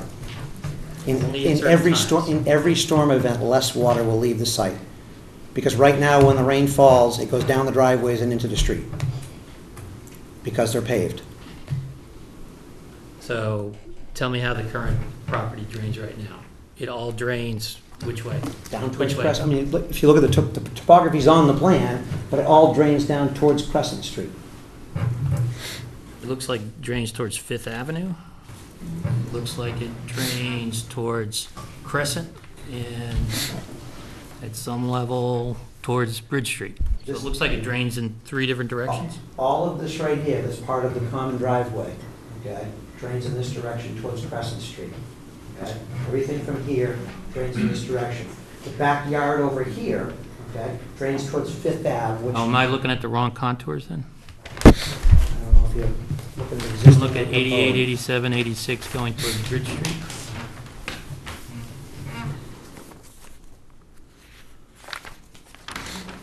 Oh, on this right here, you mean? Yeah. These 3 right here? Yeah, And then on the opposite side, it starts at 90 and drops down to yeah, these 3, 83, so it must be draining towards what's called Fifth Avenue here. These 3 contours Street. right here to build this portion, which is outside the common driveway, this portion right here is going right to the catch basin right here. Which is why it's directed right in that direction. And are you changing that? Where we're building the end of the driveway, that's what the 3 contour lines are. Which again, Those is aren't all, the which is existing also pea stone. Oh, those aren't the existing contours. No, So the existing contours are going towards Crescent, but you're redirecting some of it towards Bridge now. right towards the catch basin. There's 3 lines right on the edge of the driveway. The 3 that you just called out. So that driveway's That's the raised you're right putting there. in. That's ones we're putting in, yes. I see. So it's the dashed lines that they're existing contours? No, the dashed lines you can see from the street all the way out, okay, to begin at the top. Yeah, those are All existing these right contours. here. So all those are existing. All the dashed lines that run through here are existing lines. Okay? So these existing 90 heads in this direction here, out towards Bridge Street. These are pretty level with Bridge Street, so it goes straight down along the edge of Bridge Street. And on the site right here, these 3 contours right here, 86, 87, and 88, basically direct it to right where the catch basin is. And that flow to that catch basin is the same or less than it is today? Yeah. because right now the driveway goes out into Bridge Street and right down the side of the road. It's all paved. Right now, the So we don't- driveway is paved, and it's a circular driveway in the front, so it just all flows down onto Crescent. So both of the circular driveway entrances are on Crescent, and it's paved. We're gonna have grass and pea stone, and they have a paved current driveway at the back apartment, which is a huge slab of asphalt as well that doesn't catch anything. So we're gonna be all pea stone or grass, and we're gonna reduce the current, or increase the pervious amount now. And then on the back side, that's not increasing either? On the Fifth I mean, it's Avenue not- side? on the Fifth Ave side, Mhm. which doesn't exist, we're not increasing the amount of flow, no. We're changing the contour, but we're not adding water.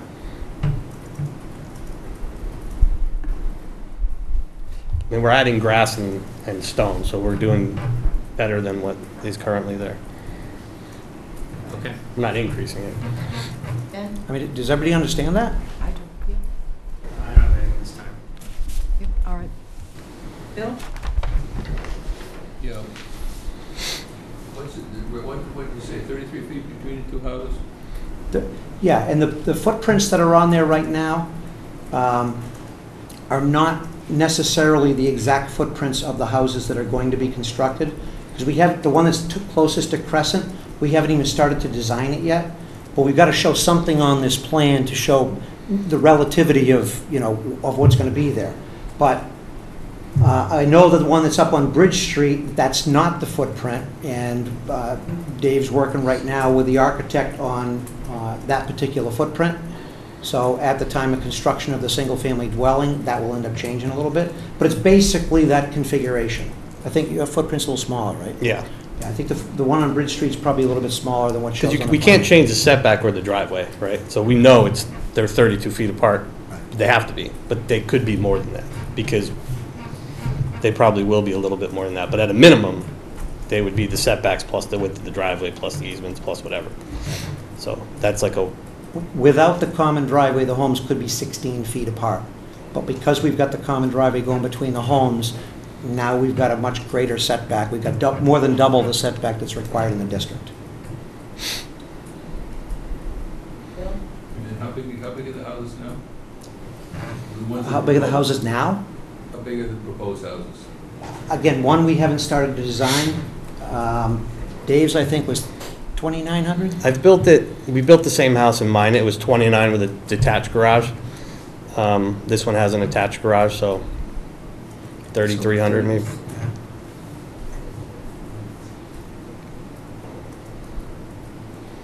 What's the experience with common driveways? Who takes care of them? How do we know it doesn't go into disrepair? There's a whole maintenance agreement that goes on record, and like I say, we're required to give you a proposed maintenance agreement for the driveway.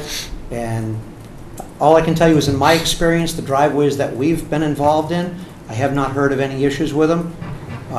There's some other developers I know that had problems where they put the driveway in the wrong location. They had to try and go back and deal with owners afterwards to straighten that stuff away, and I don't know what the resolution was, but I hope I'm smart enough to put the driveway in the right location. You have a common driveway easement and driveway in your package, and I can, on your site, on your abutters, it's contiguous abutters to the parcel, including those across the street. That's why there's some X's on that list, on the, Say that again? on the plan. Contiguous abutters to the parcel, including those across the street. But did we miss a couple people, though? Is that, Yeah, it looks like it. Looks like it to me. I think I don't know they're why they not- crossed it out. I don't believe they're contiguous. Yeah, 10's not contiguous. I'll check it with the assessors. I mean, I don't, Okay. again, it's not something we did, that's the way it came through, so. That's all I got, right? That's all we're looking at, so. And possibly somebody who was Xed out might be here, I don't know. I haven't met all the abutters yet, but Looks 10 Crescent Ave was the one that was next out. Ayers. Dr. Ayers. Dr. Ayers.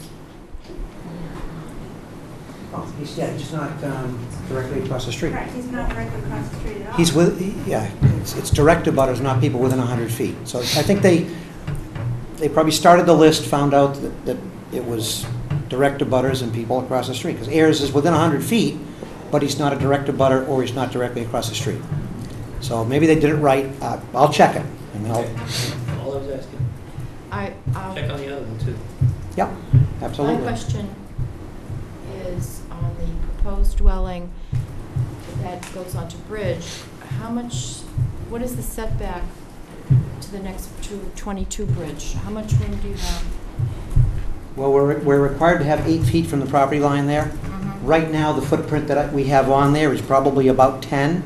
But again, I don't know, until we get the footprint of that house, I don't know.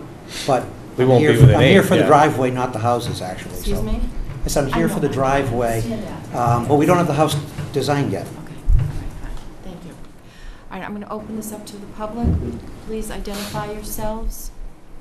Anybody would like to speak? Hi, Steve Grable, 11 Bridge Ave, which is directly across from One Crescent. And I sent a letter last week to the board. I didn't think I would be here, so I'll just reiterate my concerns. I think the main reason for this is to put 2 very large homes on a property that would normally not support the size that they're looking for. They're both spec homes. The house that is there now has been there for 100 years. There's 2 driveways. That really hasn't been an issue. And I think it would definitely change the character of the neighborhood. There are no other common driveways in the area that I know of. And I don't see that this meets any requirements in the purpose of a common driveway in the zoning bylaws. Those are the main concerns. And it seems, yesterday I think Steve came by and spoke to some of the neighbors. I wasn't home, but it seems like there's an implied threat that if this doesn't get passed, there'll be condos there. That was the impression of some of the neighbors that he spoke with.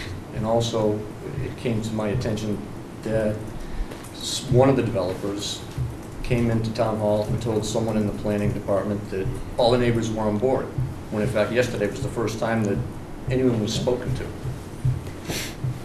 So those are my concerns. Thank you. Anyone else? I'm Priscilla Grable. I live at 11 Bridge Ave.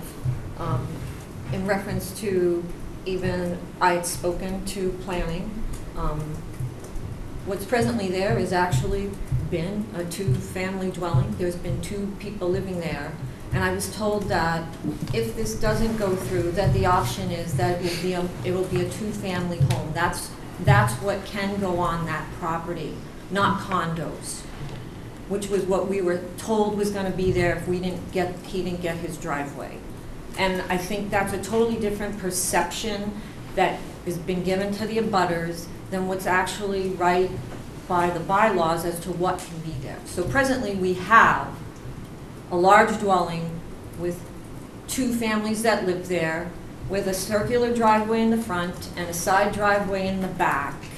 And I feel, based on the interaction that's taken place, that how, as for us in protecting our neighborhood and what's there, how do we trust what's going to be there even size-wise? If it could be there, we wouldn't be having this meeting, right? If he had the ability to put these 2 homes on that property, we all wouldn't be having this discussion. He needs that driveway in order to maximize his profit and build 2 homes that are now totally clear-cutting a property with, there's no real green space left when you really look at the size of the house and where the driveways are going and what's taking place. So I don't understand how that maintains the beautification of the royal aspect that Scituate wants as a town. There's spec houses. This isn't something where he's totally looking at it from a profit base. He is not looking at it from a neighbor base. And I also just feel with the way this came forth yesterday, I don't know if it was in reply to the letter that my husband and I sent, that he felt he needed to go door to door, but I think another abutting neighbor did send an email with the same concern that it's very unnerving that this took place, and how can we trust what's being said here in terms of the size of what's going to be built on these small 10,000 square foot lot. I know we, Ally, and our other neighbor, the Thorntons, all did the same thing in the sense we purchased properties there. There were homes there, and we didn't go in there to maximize the property, change the face value of the neighborhood to make it look different. We all improved the neighborhood. We added to the base of what the value of the property is for everybody up in that neighborhood, which really needs to be important for Scituate as a whole. With all these changes that are taking place, somebody needs to look at the big picture as how it's affecting everyone else. And I just feel that at this point, I don't trust, sitting here listening to this conversation, that those sizes of those homes are going to be anything bigger than the house that was pointed out on Hatherley Road, that from a visual, I would like to see the plans because it doesn't look anywhere near 2,900 square feet or 32,000 because of the detached garage.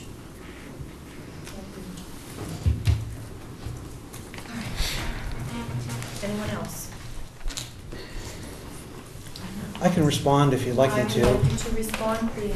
Just quickly. Your The assessing records for the house on Hadley Road that we talked about is 2,956 square feet. That came right from the assessor's record. Okay. The house that's going to be close to that one is 2,778, which I think is 170 feet less than the one that we're building there. So I don't think that it's a monster compared to what was on Hadley Road. You're free to drive by Hadley Road. Dave actually built the house over there. It's beautiful. And the purpose of it is to have a narrow house facing the street and have it go further back. So the visual impact from the street is a small gambrel house. It's beautiful. As far as somebody thinking that what I'm making is a threat when I say that it's going to be condos, it's not a threat that it's going to be condos. What I'm trying to explain is what the bylaw will allow me to do. So you heard that there's a two-family house there now. Right now, you could get 2 condos there. All it is a legal document that turns it from a two-family into legal ownership as 2 condominiums. So if we build a new duplex on one lot, or somebody went in and built a new duplex, and I'm not threatening this by any means whatsoever, but without this, without the separation between these houses, it could be a larger structure. We don't want to do a larger structure. That's why we divided it back into the 2 lots. So we're kind of self-regulating ourselves to these smaller footprints on the houses.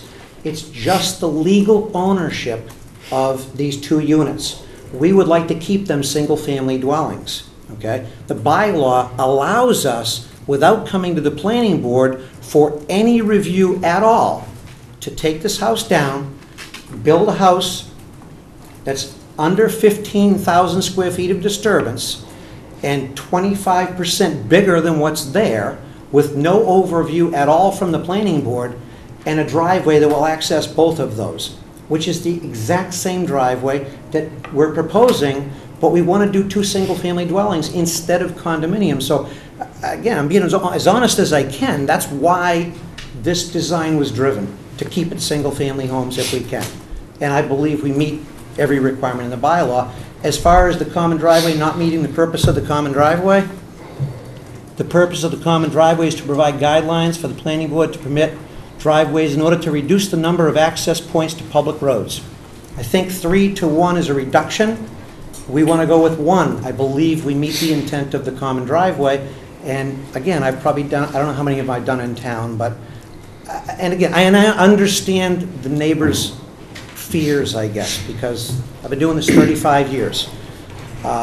You know, we like to do nice projects, and I think this will be an asset when it's all done. Yeah, I'd like to comment as well. The the 582 Hatherley Road home, I sold, I believe, 3 years ago for $1.25 million, and that home is probably worth $1.4 now. So that would give you kind of a heads up on this asking price of a house like this. These are not spec homes. These are both going to be, you know, $1.5 million homes. They're not. Well, don't say they're not specs. They're not. Right. They're not. We're building on homes. spec, but they're custom homes. Right. You know, sometimes people think spec homes and they think a Shoebox. a shoebox or something that is not being designed by an architect. Axiom Architects in Norwell is designing the Bridge Street house. A lot of times with a spec home, a builder would build the same house over and over again. It's how they reduce their costs. So although this house, very similar house has been built and mine and it will look very similar from the front, the interior will be changing. But I'm addressing it's not a, So did you consider Spec home. building these two houses with front driveways? We can't. The whole purpose of the common driveway, again, is it's the I'm not only, asking about the purpose of the common driveway, I just said, can you build these two with individual driveways? no, Why not? that's what I was trying to say to you. In order to measure my lot width parallel with the driveway to get the second lot buildable, I have to have the common driveway. I'd love to not have to have the common driveway, but then the value in the property is to do a two-family, okay, and sell them as condominiums, but that's not what we want to do. This is a very simple driveway to achieve two single-family dwellings on two lots that existed from the 1900s until, they put the house in the middle of it, but there's still two lots on a plan. So we just redivided the two lots back again, and we'd rather do two smaller homes than one big home that's connected. We'd like to disconnect Let me them. ask a question then, just to make sure I understand this. So the frontage for the home It's hard to see on that plan. is off the common driveway? Nope, you can't take frontage off a common driveway. So then There's what- 100 feet of frontage on Bridge Street on the lot that's on the Bridge Street side. It's very hard to see it, but there's a sliver that came in with the Form A, okay? And the lot width is measured parallel to the driveway. Not the frontage, but the lot width is measured parallel to the common driveway. That's the only reason we're applying for a common driveway. It just keeps them single-family dwellings instead. Not to make them bigger, not to maximize our footprints, it's just to keep them single-family dwellings. Remember somebody commented on that at the last meeting, why was that little sliver? And that was so they get the frontage. I also think making the driveway stone, which we're choosing to do versus asphalt, and they don't share turnarounds, makes it almost more like a private way. They're not, a lot of times with a common driveway, you'll have both turnarounds adjoining each other, like on, What you it strikes pull up me as and. somewhat Nantucket-like. Right. So, I understand the abutters' concerns. I really do. Change is very, very difficult. It really is. These are going to be big houses. No question. Will they be the same size as Evangeline? No, wait, they're smaller than that. They're smaller than. Yeah. We're trying to do Gambrel-style homes because that's what seems to be selling nowadays. So what it does is it brings the roof lines down to give the appearance that it's smaller, even though you still end up with a nice second floor on it. So we're not putting boxes up there. And they're sort of going to be, for lack of a better description, shotgun houses, so that they're narrow in the front. No, only Bridge Street. So Bridge Street is narrow in the front and long to the back. Bridge Street's gonna look like every other house on Bridge Street. It's just 10,000 square foot lot on Bridge Street, beautiful front porch, gambrel, blah, blah, blah. Crescent goes the other way. So because that lot runs left to right, Crescent, the house in Crescent is gonna look like the house that's there now. It's gonna face down towards the harbor. Right. So they're not, and that's the other thing, they don't share turnarounds and they're not next to each other. Like one house is on Bridge Street, the front door's on Bridge Street. One house is on Crescent, the front door's on Crescent. They don't look like each other. They just have a private country drive that's made out of stone. The only other thing that I'd like to mention, there was a comment, I'm not sure if it was in one of the letters or not, I apologize, but about how close the homes are together and that's not really good for the neighborhood. There are some homes up there that have a lot more distance between the houses. They actually sit on potentially 2 or 3 lots, which may in the future, depending upon what the investment is for the people that are up there, they would have an ability to sell the house and have somebody put an additional home up there. It's already happened. But it's happened, but Right. the point that I'm getting at is that there was concern as far as the closeness of the houses.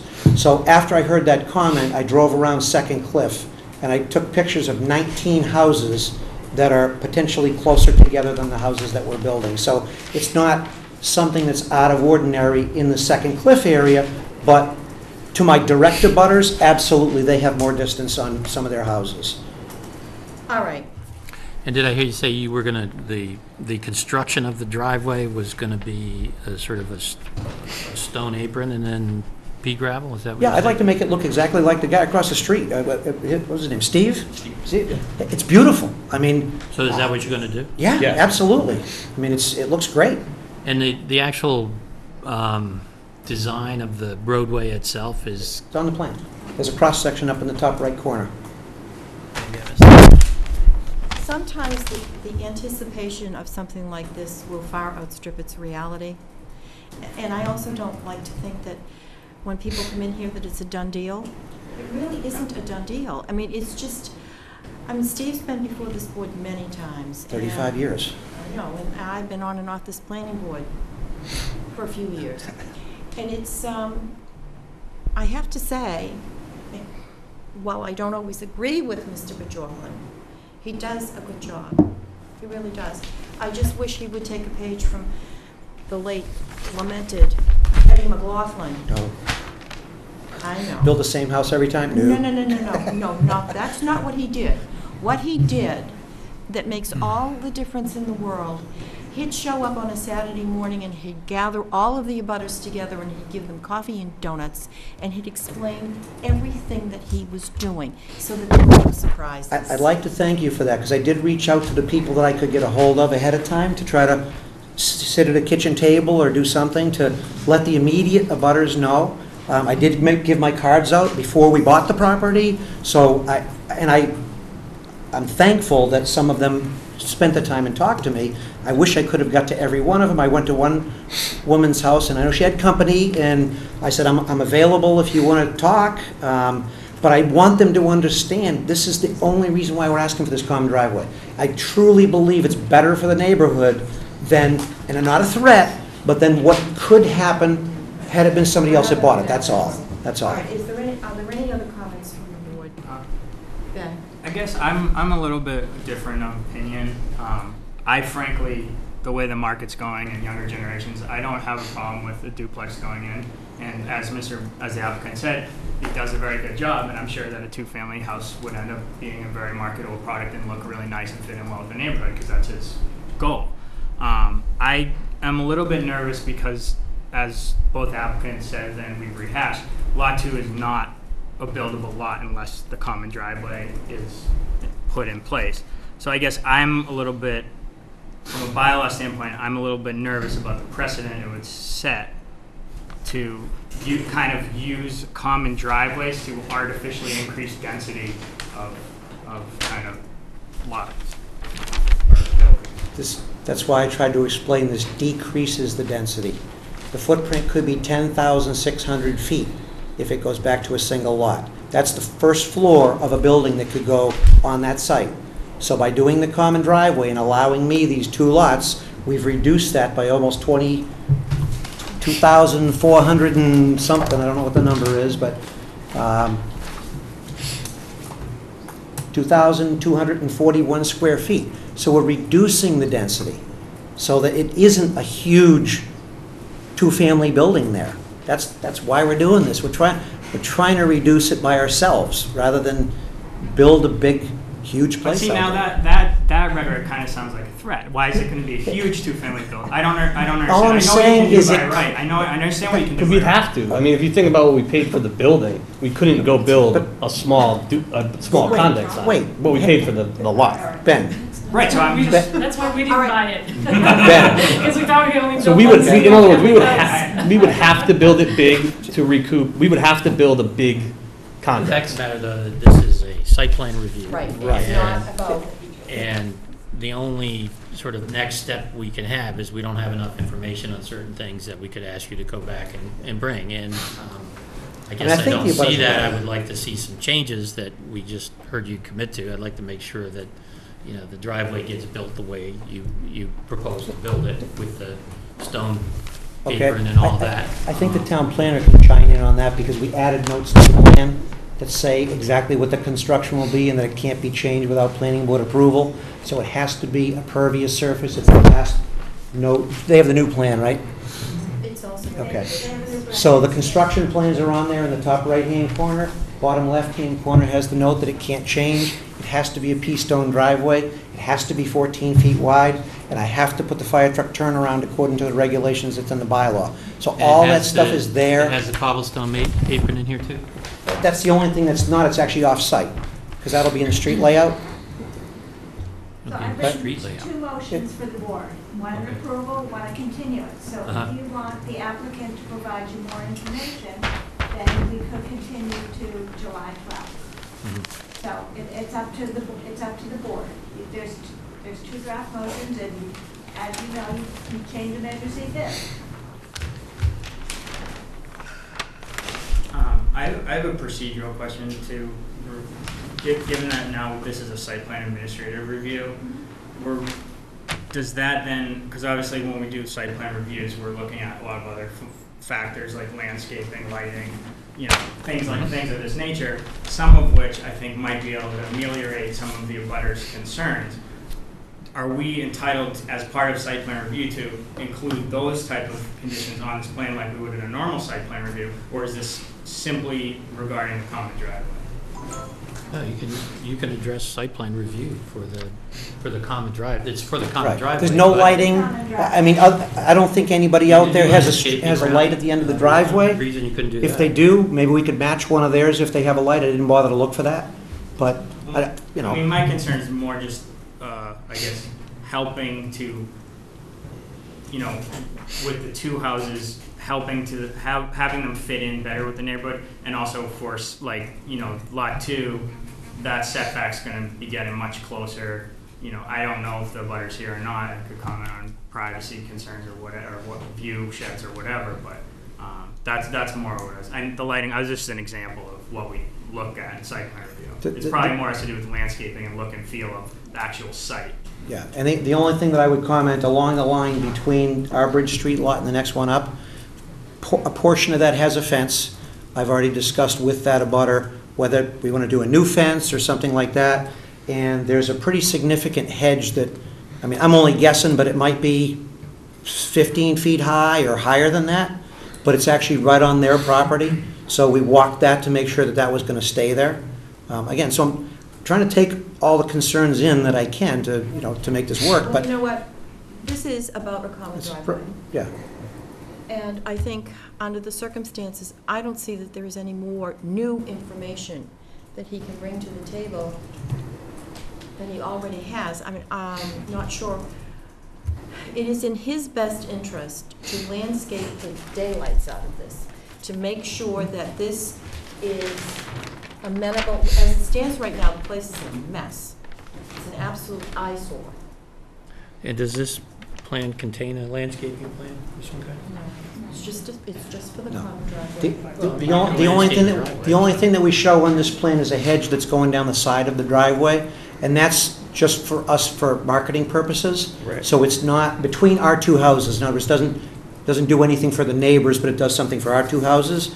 But like I had said to the neighbor, as soon as we know what we're going to have for a house there, we're going to walk right over there. And I said, I'll give everybody the plans. If they give me email addresses, they have direct contact to me all the time. And we'll show them the house plans. They can see the landscape plans as they come in. But this is merely a 14-foot wide driveway is what we're looking That's for. what we have, Karen. I mean, technically, the site plan review, it's under 500 feet, so the bylaw does say, except that the application requirements shall be those necessary in the opinion of the planning board to demonstrate that the common driveway meets the standards of review under 770.5. Right. So if you determine that you need more information, you can ask for it. But that doesn't talk about the houses. That talks about the drive. I did ask them if they would make every effort to keep the Japanese maple out there because it's an unusual variety. Well, I think one of those standards of review is about identifying trees of particular caliber and trying to save them. There's a broken one. Are you cutting down? How many trees are you cutting down? I haven't counted them, but there's a broken tree right where the driveway's going. I think that's actually, might even be hitting the house, maybe. Anything 6 inch or larger? Well, the one that's broken definitely is. I mean, the one that's broken is probably a Anything else? 12-inch diameter. There's a large tree that's up in this location here which is, I guess you'd call it northeast corner, I think. But that's not going to be addressed during the construction of the common driveway. No, No. no, again, that's landscaping for the house itself. Right. The one that's, the larger tree that's right where the driveway, I believe it's right where the driveway's going, is broken off, and I believe the tree is, like I say, right almost into the house. And that's the only tree that gets And cut again, down? I didn't count the vegetation to see how much is No, there's a sumac lot and- of, for the common driveway? Yeah, Yeah, I mean, the common driveway runs through the middle of the house right now. okay. So yes, there's not a lot of trees being affected by the common driveway, right? Doesn't it run? No, it's right on the edge of the road, there's one big tree that snapped. No, but where's the common driveway now? The existing, it runs right through the middle of the existing house. The driveway that goes in there now? The one that we're gonna put in. The one that we're gonna put in is a little further down the road from the existing driveway that's there. Goes right through Where- the middle of the house. Yeah, it goes to where the porch, there's a porch area Yeah. on the house. But So what I'm from the saying is street to between the there, porch and the house, Those trees? no, there's I mean, they probably know better than I do, but there's a tree that snapped off and fell Yes, there's towards the vegetation. house. There is quite a bit of vegetation right where he's talking. Yeah. Behind the sumac that he's saying he's gonna remove, there are rhododendrons, there are a lot of beautiful shrubs and trees that go up to that porch. And the tree he's referring to is a cedar tree that fell on the porch. It is not snapped on the side of the road. So it's leaning. There are quite a bit of shrubs and trees that will be clear cutted from the property for this common driveway. It is not, there is quite a bit, and there is a massive tree in that back corner that I don't know how that tree would stay there based on his plan on how he would build those houses. The tree that abuts the Thornton's property is a large oak tree. So there are several trees that have been there. There's actually even a small birch tree there and whatnot that's in the front. So yes, there's quite a bit of vegetation that will be. Save the oak tree? Which tree? The one that's in the back? Yep. No, it's not part of this application. None of that is part of this application. No. The stuff that's right between the porches, I certainly could go in there and take a couple more pictures of the beautiful things that are between the street and the house. And if the tree didn't snap and it fell over, I'm sorry, the tree that's down on the house, I mean, All right, enough. Yes, sir. Hi, my name's Ted Thornton. I'm a butter at 7 Crescent Ave, which is on the other side of 5th Street. Just some information I guess I'm looking for. I don't have the benefit of a site plan in front of me, a proposed site plan. So the lot currently is graded towards Paper Street, 5th Street. you mean And existing grades? Existing lot, so I Yeah. haven't seen the proposed. Oh, yeah, And it's I think you said earlier that the new runoff is going to go towards Bridge Street and Crescent. at the So, end of it. Go towards Fifth, too. At the end of it, between the end of our lot and 5th Street, that grade's gonna be brought up a little bit, but right now it grades towards 5th, it's still gonna grade towards 5th in that area. And again, that's house grading, it doesn't have anything to do with the common driveway at all. I was And concerned about runoff and where the water was going We to be going. can't put any more water than already exists on anybody else's property. It's the law. That's our stormwater bylaw. Well, We can't do it. and again, it goes in his direction. I believe we chatted with your wife also, as soon as we did this. Well, There's some that's landscaping in that clear. area. There's landscaping in that area that we've said we want to get together with the neighbor as well and look at the landscaping between our place and your place as well. So I'm willing to work with all the neighbors, always have been, so. This is about a common driveway. Okay. What is the pleasure of the board? We have a motion to approve, and we have a motion to continue. What is your pleasure, people? Bill? Voted. Please vote. All right. I move to approve the site plan administrative review for a common driveway for 1 Crescent Avenue, lots 1 and 2, with the following conditions. 1, construction shall comply with the plan entitled Common Driveway Plan in the town of Scituate, 1 Crescent Avenue, Scituate, Massachusetts, by Ross Engineering Company, Incorporated, dated 6/12/18, except as may be modified to meet the conditions below. 2, there is a decrease in impervious surface from the existing conditions by 400 square feet for Lot 1 and 464 square feet for Lot 2. The common driveway is to be constructed of pervious pea stone 6 inches deep and 14 feet wide. This cannot be changed without further review and approval from the board. 3, a pre-construction conference is required prior to starting construction. The applicant will provide a deposit of $5,000 prior to the pre-construction conference to guarantee cleanup of the site and providing an as-built plan showing the common driveway, its easement, and the site grading and amenities. 4, the homeowners of the property serviced by the common driveway shall be responsible for the maintenance associated with it. The common driveway shall never be considered for acceptance by the town. 5, if changes to the plan result in the need for a stormwater permit, the applicant shall file. 6, the town planner is to be notified upon completion of construction. And 7, the standing conditions for common driveways approved by the planning board after a public hearing on December 17, 2015 shall be included as conditions of this decision as modified by the board herein. Is there a second? Second. Discussion. Discussion. 2 things. One is that I think the description of the pea gravel road needs to include the cobblestone apron. And I would ask that we get a detail of that as a submittal for review and approval. Second is that I would ask that you do an inventory of where the common drive is going to go, of the plants that and trees that are going to be eliminated, and provide that feedback. I'd like to hear it and know if there's a way to mitigate what's being taken out if it's of a particular size, right? So I'd like to know. I mean, everybody's sort of guessing at what's there. I'd like you to tell us what's there, and then I'd like to be able to address it at that point. You want my botanist to tell you what's there, because I couldn't tell you.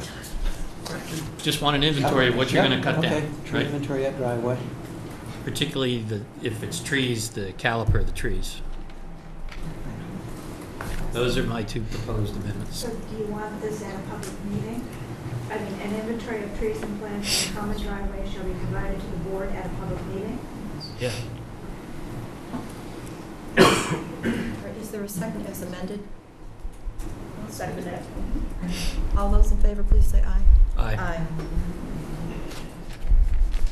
Thank you. And again, for the abutters, I want to work with everybody, so if you don't have my information, I'd like to give it to you before we leave. Thank you. Thank you. Then how do you vote? Then voted opposed, Mary? Could I ask what questions? Oh, sorry. All right, we have, Can I ask one other question? yes. I sent around a modification to the standard conditions. Did anybody, does anybody have a problem with that? No. I just wanted to, I mean, if you can let us know in the next few days. Let me look. I have to admit I didn't get a chance to look at it. So. And I'm sorry, I was out last week, so I didn't, everything got sent in short. Yeah, it was pretty loaded. Yeah, it was, I mean, we've been a little busy in the office, so we've done the best we could. Okay, well, I'll take a look at it next day or 2. I mean, I'll provide comments on that, but I'll give you my comments anyway. You don't like it, we'll take it. Old business, new business, vote signatures under the Municipal Modernization Act. Signatories, vote signatories. Signatories? What does that mean? Karen, what does that mean? Just, last time you voted the signatures under the Municipal Modernization Act, and it was Ann and Ben, but Patty was named clerk, and usually you have the clerk be able to sign bills and et cetera. So that's what we were trying to accommodate. So do we need to add somebody or subtract somebody and add somebody? Switch me for Patty. Switch, Yeah. right, switch Ben and Patty, and It's because we get, I would be comfortable with you signing as well. it's because accounting gets a little picky sometimes, so we need to make sure that we're totally legal. So it's supposed to be the clerk who signs it? Is that totally legal? No, it's whoever you designate, but, I mean, oftentimes, the clerk will sign the bills and the minutes. Okay.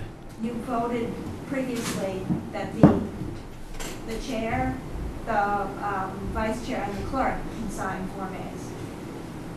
And you usually preference having the chair sign. Okay. So I move that we have Patty sign. Is there a second? Sure. All those opposed? It's passed. Okay. All those in favor? Aye. All right, approved minutes. Okay. I move to approve the meeting minutes for June 14th, 2018. Is there a second? Same as email? Second. All in favor? Aye. Any other minutes, or is that it? We have bills. Okay. We're all accounting? caught up. We're all caught Ray's up. got us all caught up. So Good Yes, job. done a great Good job. job of getting us caught up. Accounting. Mhm. Okay. I move to approve the requisition of $287.50 to Image Resolutions for printing of bylaws, for $2,000 to Merrill Corporation for stormwater bylaw revision, for $90 to MAPD for Brad Washburn membership dues, for $1,040 to Merrill Engineering for construction inspection for 90 Ian Vinyl Curtis Estates. Is there a second? Second. All in favor? Aye. Liaison reports. I attended a Water Resource Committee meeting this week. I guess the first part is kind of a water update. One thing that's kind of alarming is that the water use has been extremely high recently, like kind of on comparable levels to like 4th of July week.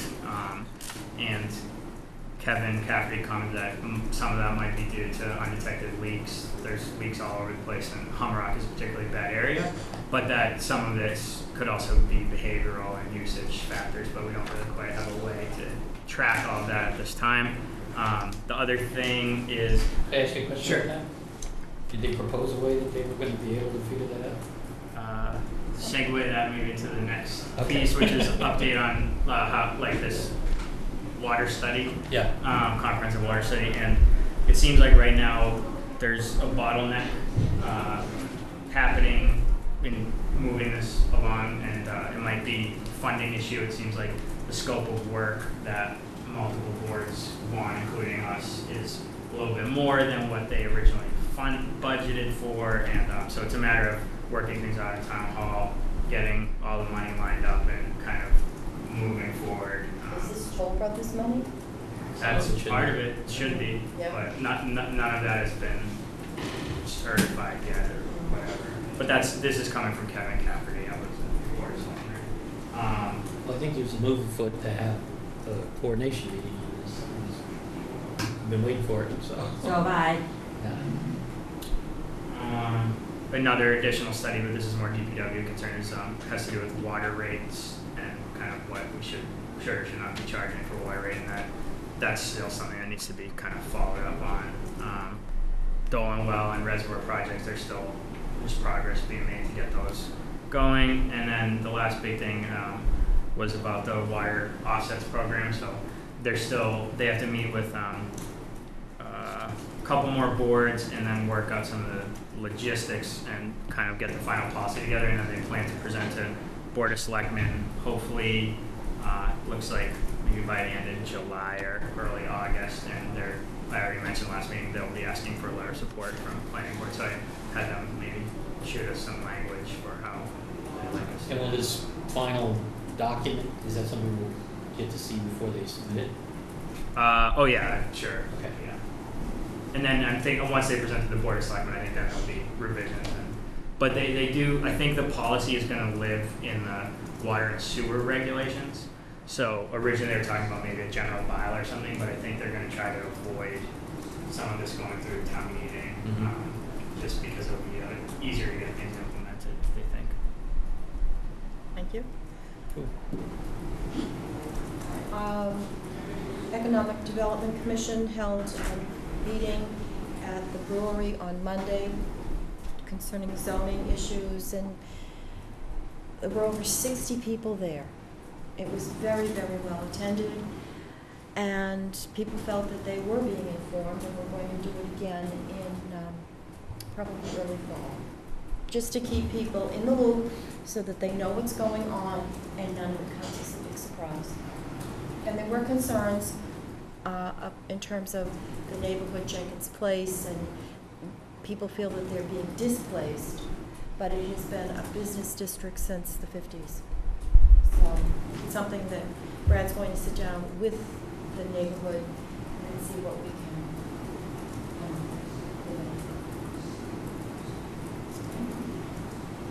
And I went to the Hummerock meeting on Monday night. It was interesting for the berm nourishment.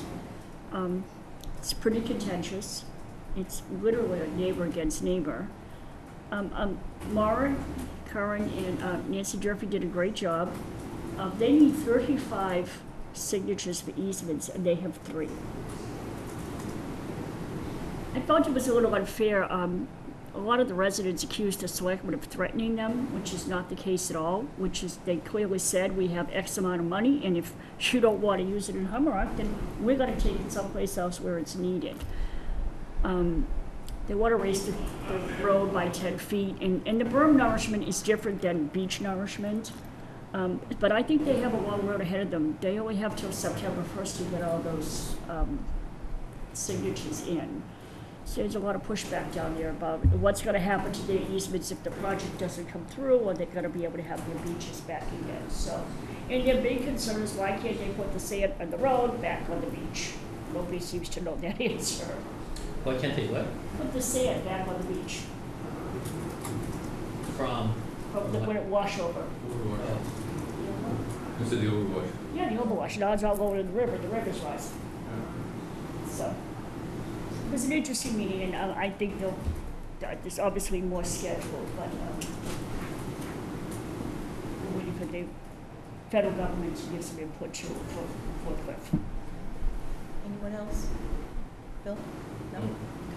Can we go to traffic rules and regulations to talk about a street light at the end of Main Lot Road? Can we do it or you want to do it? Well, my neighborhood, we can't get out of our neighborhood. Is that? Just send me an email, I'll bring it up. Okay, thank you. Thank you. I think it's 25th, 28th was. Okay, thank you. It's getting crazier and crazier up there. You can't get out. Karen? Planning development? Well, we remain very, very, very busy, and we have multiple applications that are planning on being delivered, and that's pretty much what I'm going to say. We've got the zoning bylaws done. We're working on getting the zoning map printed, and we're working on trying to get a first pass on stormwater regulations. Yeah, well, that first pass, I was going to ask you that. What's the process? Are there other people involved, or is it just a planning department taking the first cut at it? No, there's other, we've had an internal meeting with conservation, planning. Mm-hmm. We've had a meeting with some developers, and we're having a consultant take first pass based on the input that he's listened to in the meetings of the regulations. Okay, so We that's feel a draft we'll see after you Oh, yeah, take. we feel Who's the that consultant? it's Josh Bose of Merrill Engineers. We feel that it lends a little bit more credibility. I mean, so once we start getting a draft, we'll continue having more meetings, and we'll provide your draft. We're looking to try to go to some type of kind of like default standard, and a standard where there's minimal review too, but there'll always be review. So we're trying to simplify the process.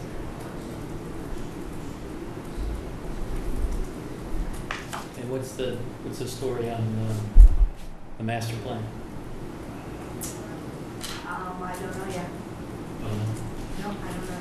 it's gonna, I mean, July 1st, we'll have the, July 1st, the funds We'll will have be the budget for it, available, right? so we'll have to start getting proposals for, and putting out RFP. All right, anything else from the board? I'll entertain a motion. Bill's motion. second. All in favor? Aye. Thank you very much.